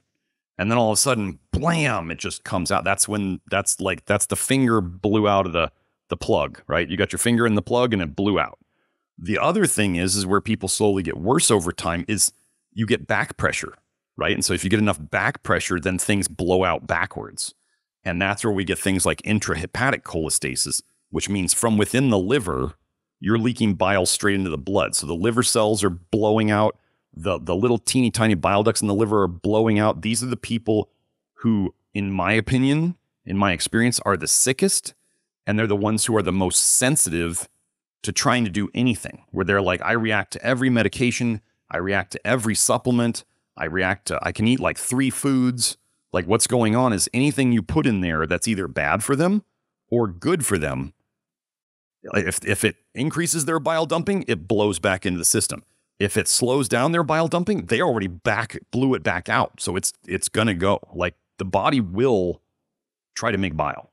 It will keep trying and trying and trying because it knows that this is the only way it's going to get better. And as we get people better and sometimes they start feeling they're getting better and better and better and better. And then all of a sudden they're like, why do I feel worse all of a sudden? Well, there's this concept that I have where the body kind of gets better enough that it starts making tons of bile because the liver's just like, I got to get out of this situation. I feel better. The liver's just like, I feel better. So we're just going to make more bile. You can just deal with it.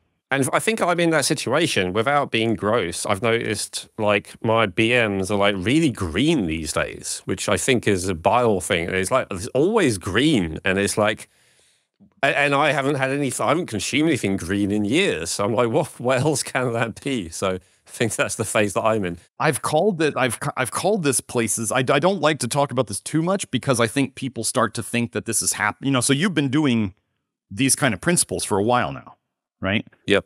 So I just don't like for people to think that this happened too quickly to them, but it is, I call it cracking open the liver.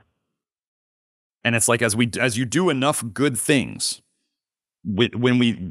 I've always been kind of blessed with looking at things from multiple angles and trying to do all these angles at the same time. So we're doing all these angles of fixing toxicities. We're doing all these angles of fixing deficiencies. And so we're hitting it from multiple angles. And as we get to this one turning point, I call it cracking open the liver. Like, the liver is just not so toxic. It's got enough nutrients. It starts dumping a bunch of bile. And usually at this time, people have been feeling better all the way up to that. They usually maintain those improvements, but something doesn't feel good. They're like, wow, I was feeling so good and now I'm not. We have to actually kind of ramp it back because it's like they're making so much bile that the good news is they're making so much bile on their own. We have to tone down the things that we know increase bile dumping. So it's like a sign we're getting better. We don't have to do as much. We actually have to ratchet it back. Isn't that what everybody's after, right? Everybody wants to be after, I want to take fewer supplements. I don't want to have to do all these things to feel better. They don't want to. We are getting people to the point over years. This is a marathon, not a sprint, but we're getting people to the point where they actually purposely have to do less, which can be hard for supplement addicts because there's plenty of people out there who are total supplement addicts. And they think that if they've gotten on one pill, they're going to be on it forever. And we're kind of like, no, you're not going to have to do that. And actually, at some point, certain supplements that were good for you at one time may start to be too much, and we have to ratchet it back, or you'll just keep making yourself feel bad. I noticed what ramped it up for me, for instance, was red light. And now, sunlight, for instance, like that does it. And that's something that, so I'm like, I can't do it too much because it'll just create too much. Yeah. And different people have different triggers. Over time, you'll likely get it. Right now, that may be an issue. Once you get past this, then that issue will go away. One of my big bile dumping symptoms used to be a really stiff lower back in the morning. And I think it was the bile hitting my kidneys.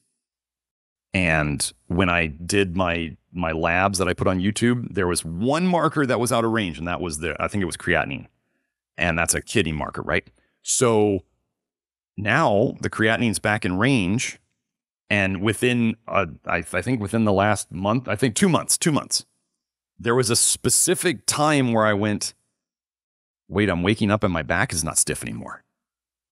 And so it's like, I think I got past whatever that bile leak was, or the toxicity of the bile went down, and all of a sudden that symptom just went away. So this is what we see over time, and people just go, well, why did this go away now? And I go, because you cross some threshold. It's great, isn't it? And they're like, yeah, they want to know why. And I go, you'll never know. I'm just here to get you better. I'm not here to explain why. Yeah, I think that, people start off getting into health because they just want to be healthy, but then they kind of confuse the means with the end, and they're like, oh, I want to follow this diet, or I want to, whatever. And they forget the original reason is just because they were in pain, or they didn't have energy, or whatever was the actual initial thing. I think that's kind of a human condition. I think that happens with everything. We're going to take a quick break to share with you one of our amazing sponsors, Genetic Insights. What makes Genetic Insights uniquely valuable is that they test over 83 million different variants, which guarantees a 99.7% accuracy on all of their DNA reports. With over 100 reports available, you get comprehensive insights into what your DNA is telling you about how to optimize your health today and in the future. I found reviewing my results to be incredibly accurate and applying some of the recommendations, which are personalized to your individual DNA, to be extremely helpful for me and my family. I also loved how easy it was to upload my raw DNA data that I already had from previously using Ancestry.com, because Genetic Insights supports uploading raw data from all major platforms. To get your health reports, go to geneticinsights.co and get 20% off today by using coupon code Rejuvenate. Remember that supporting our sponsors supports our podcast, which allows us to keep sharing this important information with you free of cost. So, go get your Genetic Insights health reports by going to geneticinsights.co and use coupon code Rejuvenate for 20% off today. I want to ask you about a couple more nutrients. So one of them is manganese. I believe that you're also not a fan of manganese. I have literally no knowledge about that. And again, it's something that was right at the bottom of the reference range in my test. And if I didn't know you, I might be like, oh, maybe I should take a little bit more manganese. But I thought this time, let me ask Dr. Smith. And of course, this applies to everyone. So in the sense that everyone might be taking manganese, and that it's often in a multi-mineral or it's in a multivitamin. So can you please tell us, we don't have to go into much details about copper, but please tell us a little bit about manganese and why it's not something you maybe will supplement with at least. Yeah, the simple thing is manganese is used to induce cholestasis in certain studies. Manganese levels are found elevated in cholestasis. It accumulates in the liver. It's not something we want more of. So in our program, we don't necessarily think about it much. It's just don't supplement it. And don't go trying to eat foods in it. Like don't pursue it. So it's like don't take supplements with it in it, and don't pursue it. This is the way we do with a lot of things. It's like with in a certain way with fats and oils. Like, don't supplement fats and oils. Don't add a bunch of them, but you don't have to avoid fat in foods. Like B6, which is another alcohol and aldehyde, another thing I don't think is a vitamin. It fits in the whole alcohol aldehyde like vitamin A does, and like rat poison vitamin D does, and vitamin E does. We don't supplement it. We don't try to pursue it. So that's that part of that approach is because, we all live in the real world, and there's only so many factors that we can account for. So I'm not here to I give people enough homework to do. I don't need to give them more. But yeah, manganese is not, you start looking into a lot of these things that people say we need, and then you start going into manganese deficiency symptoms, and nobody hardly talks about it, and they'll be like, oh, it's in superoxide dismutase. And I then come back with, well, maybe the superoxide dismutase is attached to it to protect us from it. So it's not free and floating around. You attach an antioxidant to this thing that might be going around in a way badly oxidizing things. And that's why there's a superoxide dismutase that binds to copper. And so we see these superoxide dismutases tending to bind to things that I generally don't like. And I believe, yes, there is a zinc superoxide dismutase, but it's these rules are not always, they're not always rules. So yeah, that's definitely, manganese is something we don't want. Again, I think, was it Parkinson's? If you go and look up Parkinson's and high manganese in the brain, you're going to find it's right there. Like, we don't want these things. And you can find lots on manganese toxicity out there. So it's just another one that we don't want. Okay. Now, that's a little bit obscure. I know one of the things that a lot of people watching this probably are more interested in and maybe taking and are a fan of would be some of the other B vitamins. So you mentioned B6. There is research definitely about how that can create neuropathy and other symptoms in excess, and the excess level is actually not necessarily that high compared to what's often in supplements. But what about B1? A lot of people are a fan of that. A lot of people notice benefit from that. I'm just going to list a few, and you just discuss any that you actually want to. So what about B1, B2, folate, and B12? Let's just focus on those four. I think there's people who are fans of all of those specifically and claim that it can heal you and all the rest of it. What's your opinion on those? First of all, I guess, do you think they're essential nutrients? And then second of all, is it a case of, you're fine people having it in diet, but you wouldn't want them to supplement it because you think, that's excessive? Or what's your take on those? So let me hit each one of those quickly, because I know I talk a lot in these things. So B12. B12 is really, well, first of all, you all should know that the American Chemical Society and Merck love to congratulate each other on all their B vitamin science. Now, if you think Merck and the American Chemical Society getting involved in nutritional medicine is a good thing, and they're congratulating themselves about B vitamins, that, you might start to go, something doesn't smell right here. But so we get into B12. Now, an interesting thing on B12 is, so we don't avoid B12. Like, in the program, people are eating muscle meat, like, if not every meal, almost every meal, whether it's red meat or poultry or whatever. So we don't avoid B12. Now, when I see people mega dosing B12 and they say they need to do it, I say something's wrong. Something's very, very wrong. If they say they got pernicious anemia, which is an autoimmune condition where they're destroying their own intrinsic factor, which is supposed to help transport B12 across, autoimmunity is a toxicity condition. So if they have pernicious anemia, I just say, you're toxic. There's something causing this problem that is causing you to need this mega dose Band-Aid crutch. What about something like macrocytic anemia, which I think is more common, that they also blame on B12 and folate? Right. Well, what do we know? One of the things in the literature is that B12 is a remedy for hydrogen sulfide poisoning. Oh, interesting. One of the things we don't push on the program much is we generally try to reduce or minimize sulfur sources away from meat. So how could you give yourself hydrogen? If you've ever had sulfur farts from eggs or from like cauliflower or cabbage, you're making hydrogen sulfide. Hydrogen sulfide is considered one of the biggest things that makes bad breath. We as humans don't like smelling hydrogen sulfide, and it's a problem in our body. Now they're trying to come out with research saying hydrogen sulfide is some important messenger in our bloodstream. Like, they're just trying to tell us that all these toxins are good for us. Hydrogen sulfide is a deadly gas. Like, you don't want it in you. So B12 is an antidote for that. So one of the things I tend to think is that, especially if somebody needs mega doses of B vitamins, of any B vitamin to feel good, like mega doses, they're toxic in some way, and it's band-aiding or it's a crutch or a band-aid for some toxicity that they have.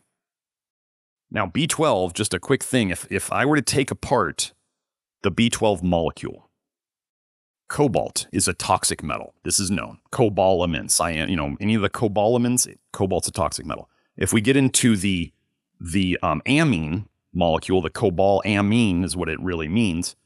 All three parts of that molecule, there's three major parts of it. Every one of those by itself is generally considered toxic. So we have three toxic protein parts on a toxic metal. It starts to look really sketchy. But can these things, is it a hydrogen sulfide remedy? Yes, I actually poisoned myself. This is a story I've told on my live stream a bunch of times. I poisoned myself with MSM, methyl sulfonylmethane, what they call organic. I used to do huge doses of that like a decade ago. Yes, yeah, I know what you mean. Did you get messed up from it? Yeah, I think I did. See, I got messed up from that. And it's a quick funny story, but I messed myself up. I think I took 10 tablespoons the last day I took it. Something like crazy like that. Because the guy who was working with me told me, if you feel detox symptoms, just take more. It'll make them go away. And I believed him. I think it was God meant for me to go through it. So I got to learn the stupidity of, Doc, it hurts when I do this. Well, then don't do that. Like, I was feeling worse. I felt amazing for like the first week. And then everything started going downhill. And I followed this guy's advice to take more. And it's the worst I've ever felt in my life. By day 10, it was the worst I'd ever felt in my life. I talked to Stephanie Seneff, who is, she's pretty smart lady. She goes, I told her my symptoms, and she goes, it sounds like you have hydrogen sulfide poisoning. To me, like that's what it sounds like to me. And I went, okay, thank you very much. Like that was just a, closed the email. I'm off on hydrogen sulfide research. I find that B12 is a remedy.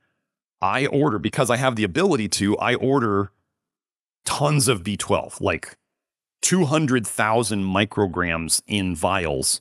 I have a student from the clinic at my office. I'm like, you're going to run an IV on me of B12. I ran 100, the first day I didn't have the IV, I injected 70,000 micrograms of B12 sub-Q into my belly, into my shoulders, into my glutes.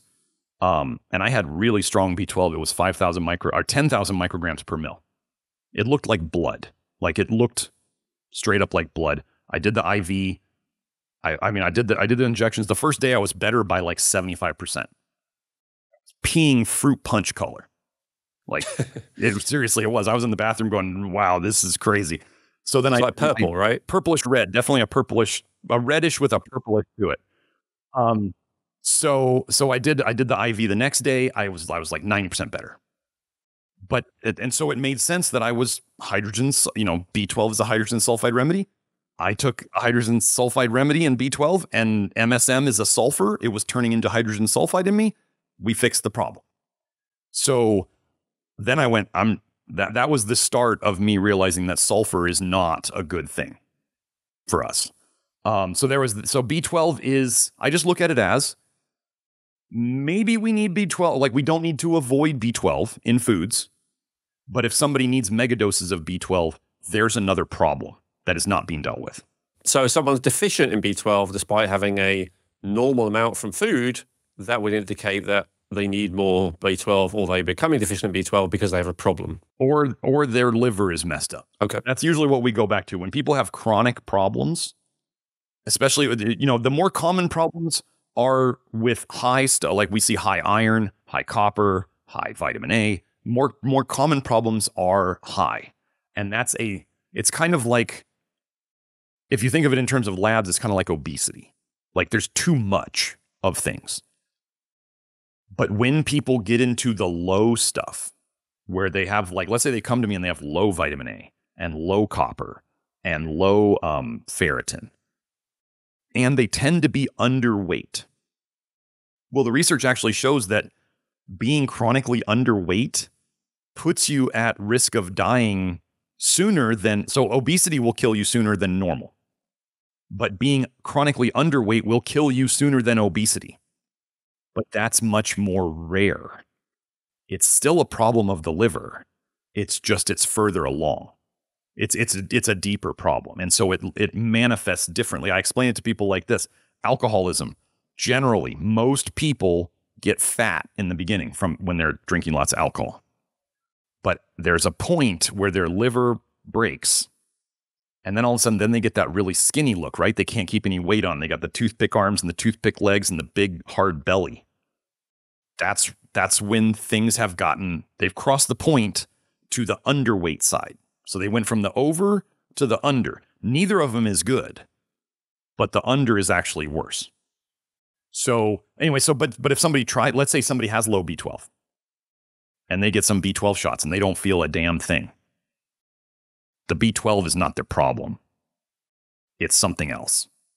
It's the same thing with women who have long-term iron deficiency anemia and they don't have heavy periods and they're not bleeding and they're eating red meat at least once a day every day. It's not an iron deficiency problem. It's in their liver.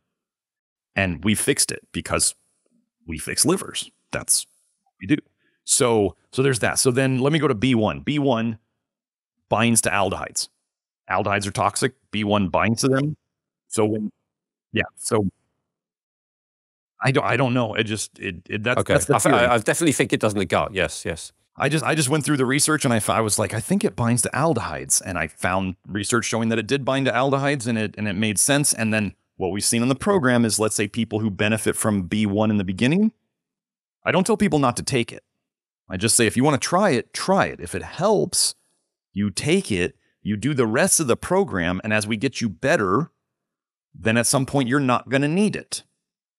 And then you get off of it, and this is what we see. So this is where the idea of the benefit of B vitamins is actually as antidotes to things, mostly antidotes to toxins that are already in you.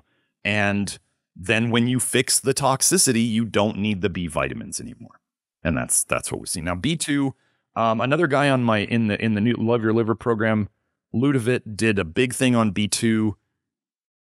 B2, I just don't think we don't put people on it. I don't generally see that. It's crazy how B2 is the one that really changes your pee color, right? Your body doesn't want it. It's peeing it out. I generally don't trust very yellow things, and B2 is very yellow.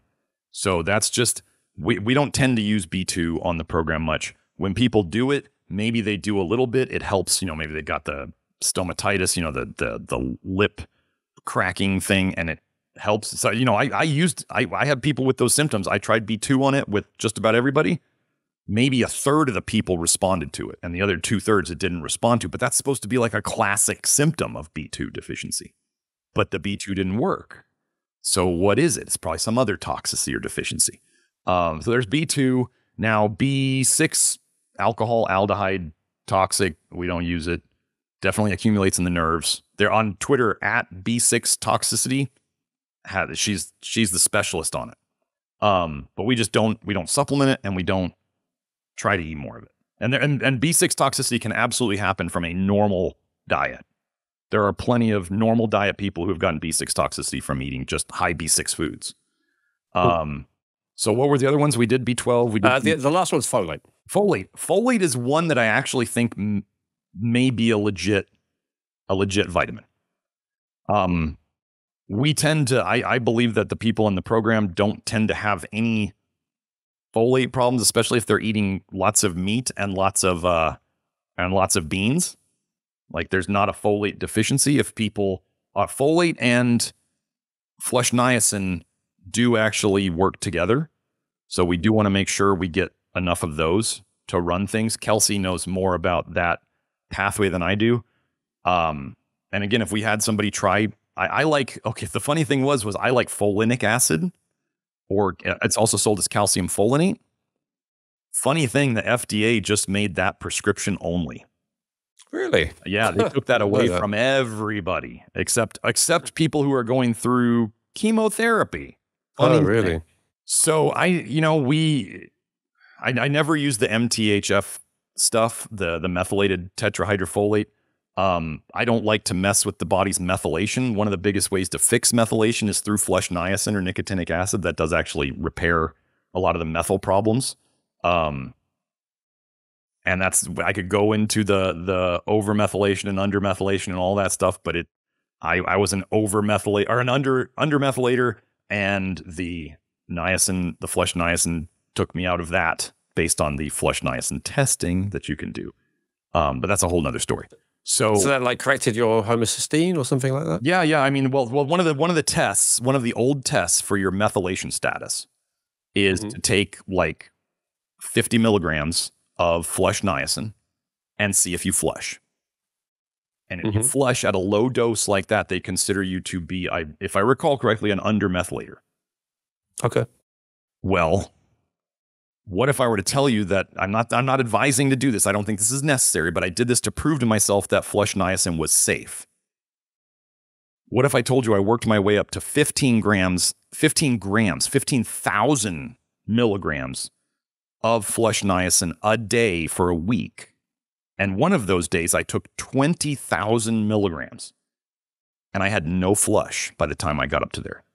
So how did I go from 50 milligrams and flushing hard to where I didn't really enjoy it? I wasn't used to it yet, to 20,000. And now all of a sudden I'm not flushing at all. So it's very interesting. But is that definitely desirable? Because wasn't Linus Pauling's research that like schizophrenics were able to have way, way higher doses of niacin and not flush? Like they needed several thousand milligrams. The theory that Kelsey and I work on is that, the only place you feel the flush is your skin, right? You don't feel the flush anywhere else.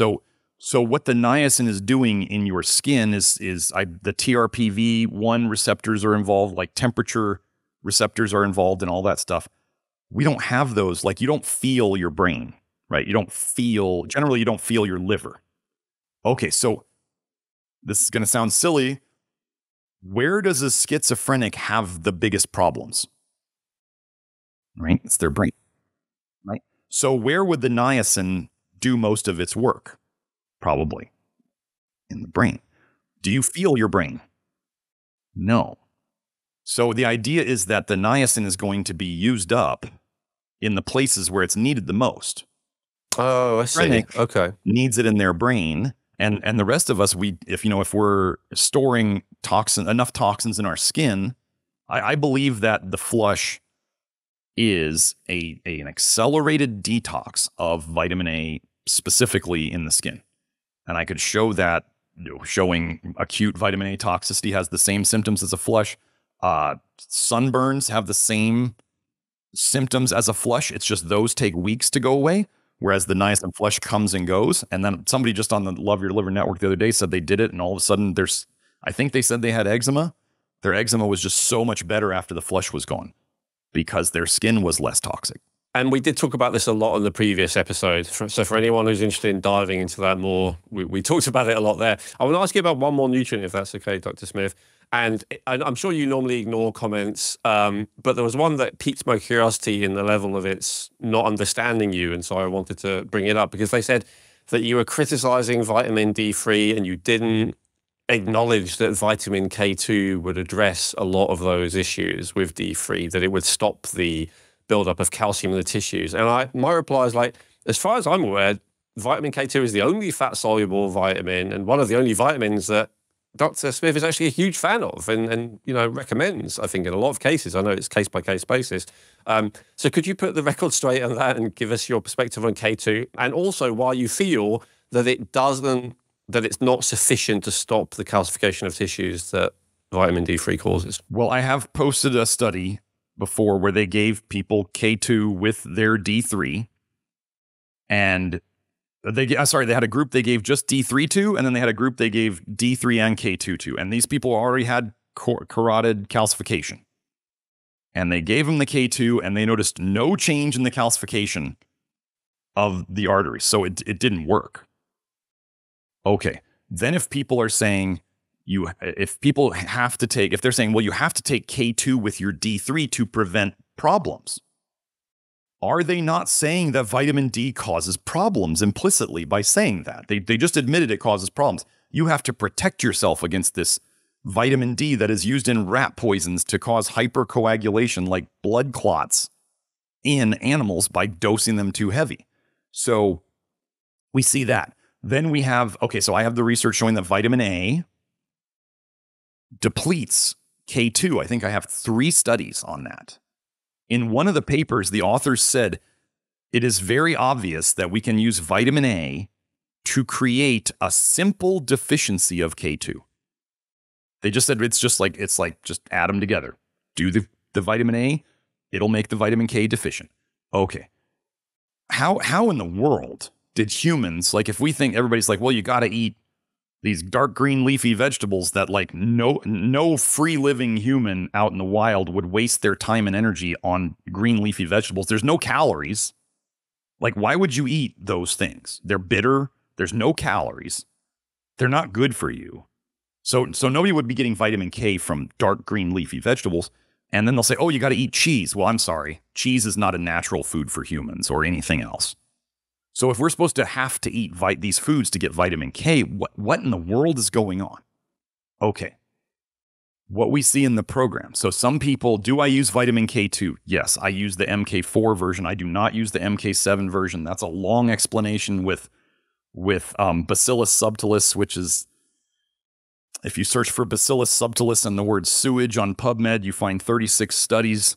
It's a sewage bacteria. I'm not going to use it. This is why natto is so nasty, because it's a sewage bacteria. That's why it tastes nasty and looks nasty and smells nasty. But MK7 is made by Bacillus subtilis, which is Sewage bag. And MK4 is the type naturally found in animal food, right? MK7 is bacterial fermentation. So I like MK4. And I will supplement it in people. When I talk to people in my consults, I'll say, well, do you have easy bruising? Do you have bleeding gums? Do you have sensitive teeth? If you got a nosebleed or a cut, do you feel like it takes longer to stop bleeding than it should? And usually people kind of have a handle on one of those. And then if they have diagnosed osteoporosis or diagnosed osteopenia, or they know they have a high coronary calcium score, then I'll give them the option of taking vitamin K.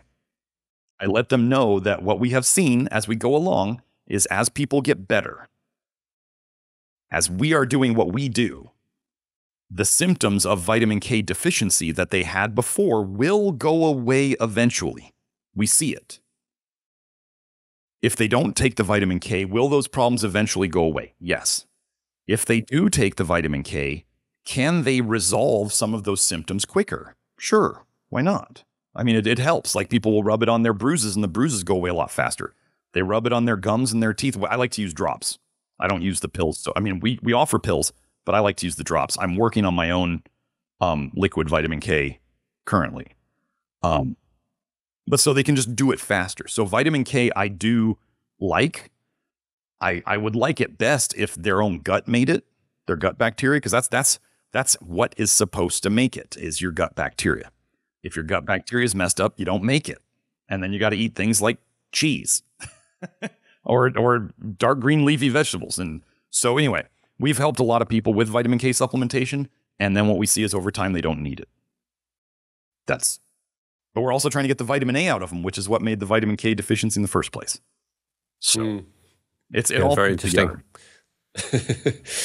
Well, that's awesome. I think we've covered most of the vitamins and most of the minerals in one form or another today. So that was like a bit of a masterclass, a bit of a breakdown. And it's very interesting. Usually when we talk about all of these nutrients, it's, what's usually focused on is what they do in like a positive sense in terms of you need it to make this and to do this function, all the rest of it. It's very interesting to see your perspective is like the opposite, which is actually it helps to, maybe address this toxin or, reduce this toxin or speed up the processing of this toxin. Or it just is a toxin a lot of the time. It's actually, making things worse. Just to kind of finish, would you say that what is your theory, if you're willing to share it publicly, on why toxicity is so under-focused on in the mainstream medicine, but I guess even alternative health to a large degree? There are some people who focus endlessly on doing detoxes, but often that's fasting, it's having a lot of green juice and all that kind of stuff that you wouldn't recommend anyway. But they're not kind of getting into the woods of actually, identifying what is toxic and excluding it in the way that you're doing. What is it you think that makes people focus more on, well, anything other than identifying these toxins? And do you think there's a conspiracy behind it? Do you think it's something about human nature that we don't want to focus on, thinking that a lot of these foods or supplements or drugs or whatever are bad for us? What do you think it is that makes us resistant to this paradigm? And is there anything you can say to help us embrace it? Because I think for a lot of people, it's like, oh God, another thing I can't eat, another thing that's bad for me, another thing I can't do. How can we reframe this for them to make it more like empowering or I don't know, enjoyable? Jeez, I wish there was an easy way to put this. The first thing, it's a challenging question, so sorry. That's a big question. Like there's a bunch of things in here. So first of all, I think there's the fact that, and I've talked about this before, is that people have to take responsibility wherever they are in their health, however it happened. Like they could have been born, if you were born jaundiced, like your liver was messed up when you were born, which means it's probably been messed up your entire life. Okay, it is what it is. What can we do now? It means that the person has to take responsibility for where they are right now. It doesn't matter what happened in the past. Some people love to focus on that, like the victim mentality and like, I've always had this, and that may be true. It may be absolutely true. But nothing happens until you decide that you want to change things and move forward. So that's a lot of people don't want to take responsibility for their health and say, the reality is that some of these things may have been done to you. Like a lot of us had shots as kids, and that may have caused quite a bit of problems. I had some. I can't change it.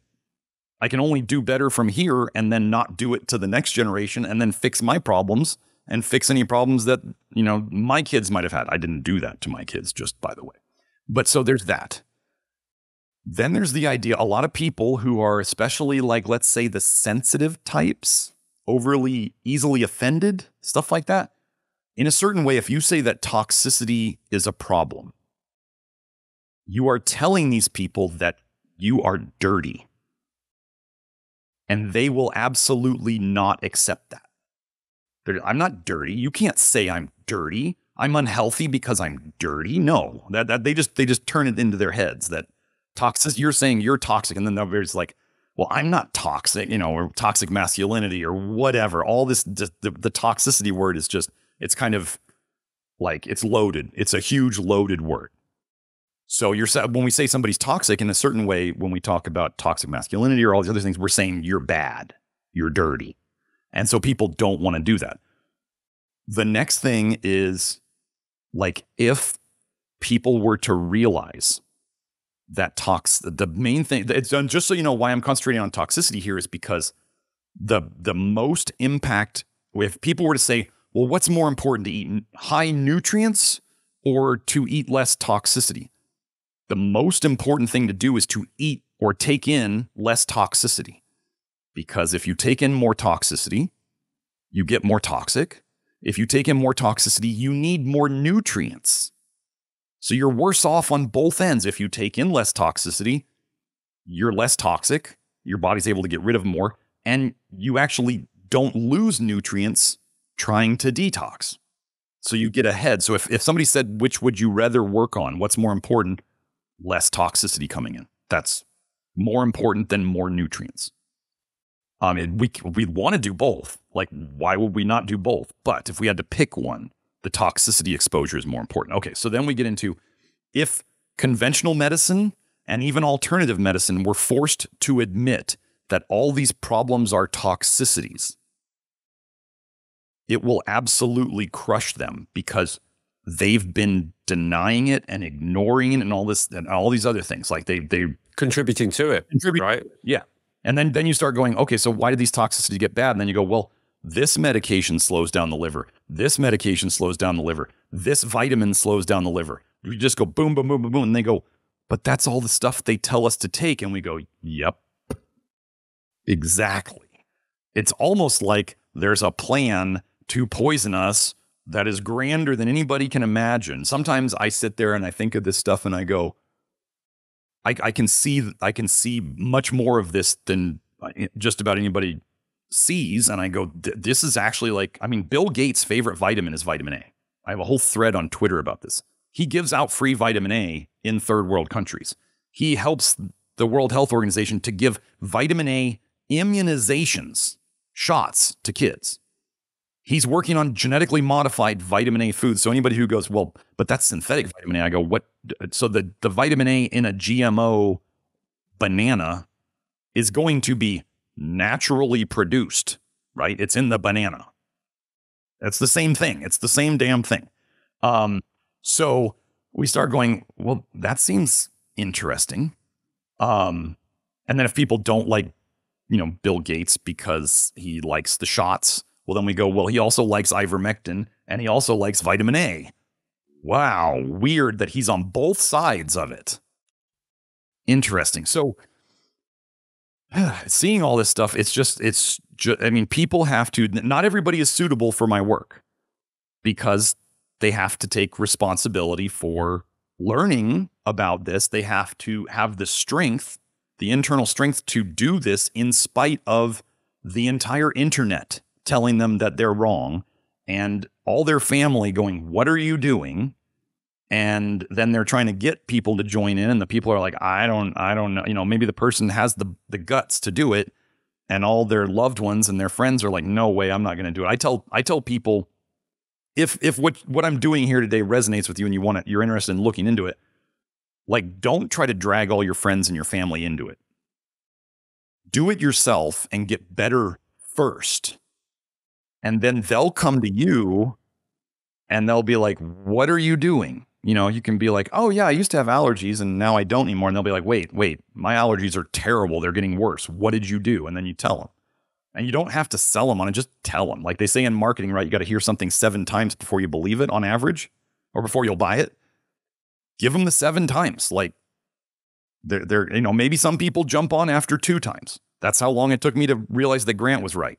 I had to see it twice. But some people, it might take 14 times. That's how you get an average, right? So this work is going to affect the entire paradigm of medicine. It's going to affect the entire paradigm of nutrition. It's going to affect it's going to affect industries, like entire industries, when people start realizing that like these foods are bad for them and all the things they were sold on as superfoods, and it's just garbage. So it would topple entire industries. It would make a huge difference. I think that's really interesting. It's a bunch of very valid perspectives. One thing I'd add to it is I think for most people, especially if they've had parents, which rightly or wrongly they've grown up to kind of trust and believe. So I think people who have a respect for authority figures really struggle to understand this stuff because they just believe the government wouldn't do that. These companies wouldn't do that. These whatever wouldn't, you know, like if they're saying it's good, like they wouldn't be poisoning us. That's not possible. And, you know, I had not great upbringing. And I think a lot of people who I speak to in this world, they're the same. And I almost think if you've had a bad upbringing, it does give a lot of negative outcomes. But the one positive is that you learn to not trust and question authorities. And in this world that we're living in, that's actually a massive advantage because a lot of them do not have our best interests at heart. That's, you know, the simple fact of it. And the degree to which they do not have our best interests at heart, is there a malicious conspiracy to poison us and kill us?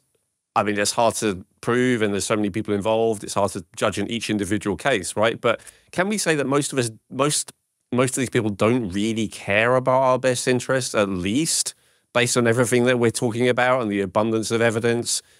There's pretty solid evidence for that. But I think emotionally, to swallow that concept that these people who we put all our trust and faith in, the people, you know, the ones creating the regulations to make sure that we're safe, the ones that are, you know, creating the regulations to say what we should be having and what we shouldn't be having and all the rest of it, that they at best don't care about our well-being at all, is a bit of a bitter pill to swallow. And I think that is one of the reasons. But I think all the reasons you just gave there make sense. I think not wanting to feel that I'm dirty or there's something dirty about me or inside me is a big one. I think, you know, I talk a lot about the psychology system created by Wilhelm Reich and expanded on by Alexander Lowen. And, you know, he said one of the most common personality types, and the one that's massively more common these days, is a type who feels like they're missing something. There's like an emptiness inside them and it needs to be filled up. And so, of course, if you have that psychological type, you're naturally going to think the problem is I'm missing something, right? And that's why you're looking at different diets and different supplements and all the rest of it. Right. Rather than thinking, oh, maybe is the problem I've got too much of something. That it's not intuitive, maybe for most people, as you just said, but especially not for this type that's very common in this day and age that feels like, you know, they're missing something, there's not enough of something. So, yeah, I think all the reasons you gave are good. Those are 2 like further ideas that came prompted as a result of it. But yeah, that's very, very interesting. Dr. Smith, we've taken up a lot of your time. I really appreciate it. This has been fascinating. I always learn a lot, but I've learned more with this one than the last one because I already was aware of a lot of what we talked about last time, although I still learned very interesting, all the stuff about niacin and all the rest of it. Tell people how can they find you? Where would be the best starting place if they're not already familiar with your work? Well, sure. If you're on Twitter, which is where I do a lot of posting on a regular basis, it's NutriDetect, NutriDetect. I have a YouTube channel. I do a live stream every week. I didn't decide on the topic for tomorrow. Sometimes I decide pretty late, but we do a different topic all the time there. If you're going to start on the YouTube channel, well, I mean, they could either go and see the podcast we did, where we kind of went over toxic bile theory. On my YouTube channel, the 2 videos that are best to start with on that topic, where people may want to watch those again just to wrap their brain around it, is numbers 53 and 71. Those are the toxic bile foundational kind of videos. We're up to, I think we do 147th episode tomorrow. Haven't missed a week. So there's that. My website is nutritiondetective.com. That's where people can find if they wanted to work with me on the testing and consultation packages, which is where we do the hair test and the blood test and do the consult and there's 6 months of included support in small group Zoom meetings. So people are not like thrown to the wolves and just like go do it on your own. No, people can come in every week and ask me a question if they want it in these small group Zoom meetings. So, and then most people don't include ongoing support as part of it, and we do. So there's that. We also have our supplements in the shop, the Nutrition Detective supplements. We're still getting started on that, but we have we do minimal additives. If we have to do any additives, it's just like rice flour that I've screened really well. But normally we try not to add any fillers or any additives to our supplements. And we got like a bunch in the pipeline ready to come out. And then other than that, yeah, I announce my stuff each week. You can find me if you go to my YouTube page, you can find, or my Twitter, you can find all of my links either in the link tree in my Twitter or underneath my YouTube videos. All the links are there if you want to find the Instagram and the Facebook and all that stuff. So yeah. Oh, wait, I forgot one more thing. I forgot one more thing. My like bread and butter thing, the Love Your Liver program, right? Yeah, I was going to mention that. Yeah, good. I was like, that is okay. So the Love Your Liver program is kind of like my life's work put into writing and videos, and it's at members.nutritiondetective.com. It is a do-it-yourself program. So for people who want to do it themselves, for whatever reason, it's $99 a year or something like that. And you can go in and you can get all the info. There's like 2,000 people in the network who you can bounce questions off of. And there's other things in there like the inner circle where people can, join that. There's an extra fee for that, and they can ask me questions each week. And another live stream I do. And then, yeah, so that's the do-it-yourself thing. Anybody who works with me or Nathan directly, any of my practitioners, the access to the Love Your Liver program is included in that package. So that's a lifetime thing. So yeah, so that's how you would get a hold of me. And I was just going to add, if you want the most concise, bite-sized chunk kind of breakdown of Dr. Smith's work, his pinned tweet. He has a pinned tweet with a bunch of different threads on all these topics. If you want to know about toxic bile theory, if you want to know about caffeine, if you want to know about vitamin A, if you want to know about vitamin D, if you want to know about hormones, etc. Like he's got a thread on each of these kind of interesting subjects. So I definitely recommend that. And if you're not kind of bite-sized chunks, if you want to go in depth, I definitely recommend his Love Your Liver program. I think I bought this over a year ago. I've been through it several times. I often refer to it. I think it's absolutely fantastic. I've only heard good things about the consultations because I'm part of that community inside there. And I'd love to try the supplements. We just talked about that earlier. Hopefully I'll be able to try some of the lactoferrin soon because I've heard that this is one of the best, or maybe the best out there. And I'm a big fan of lactoferrin. I've recommended it before on the podcast. So definitely check out that resource as well. Thank you so much, Dr. Smith. I really appreciate your time. It's been really fun.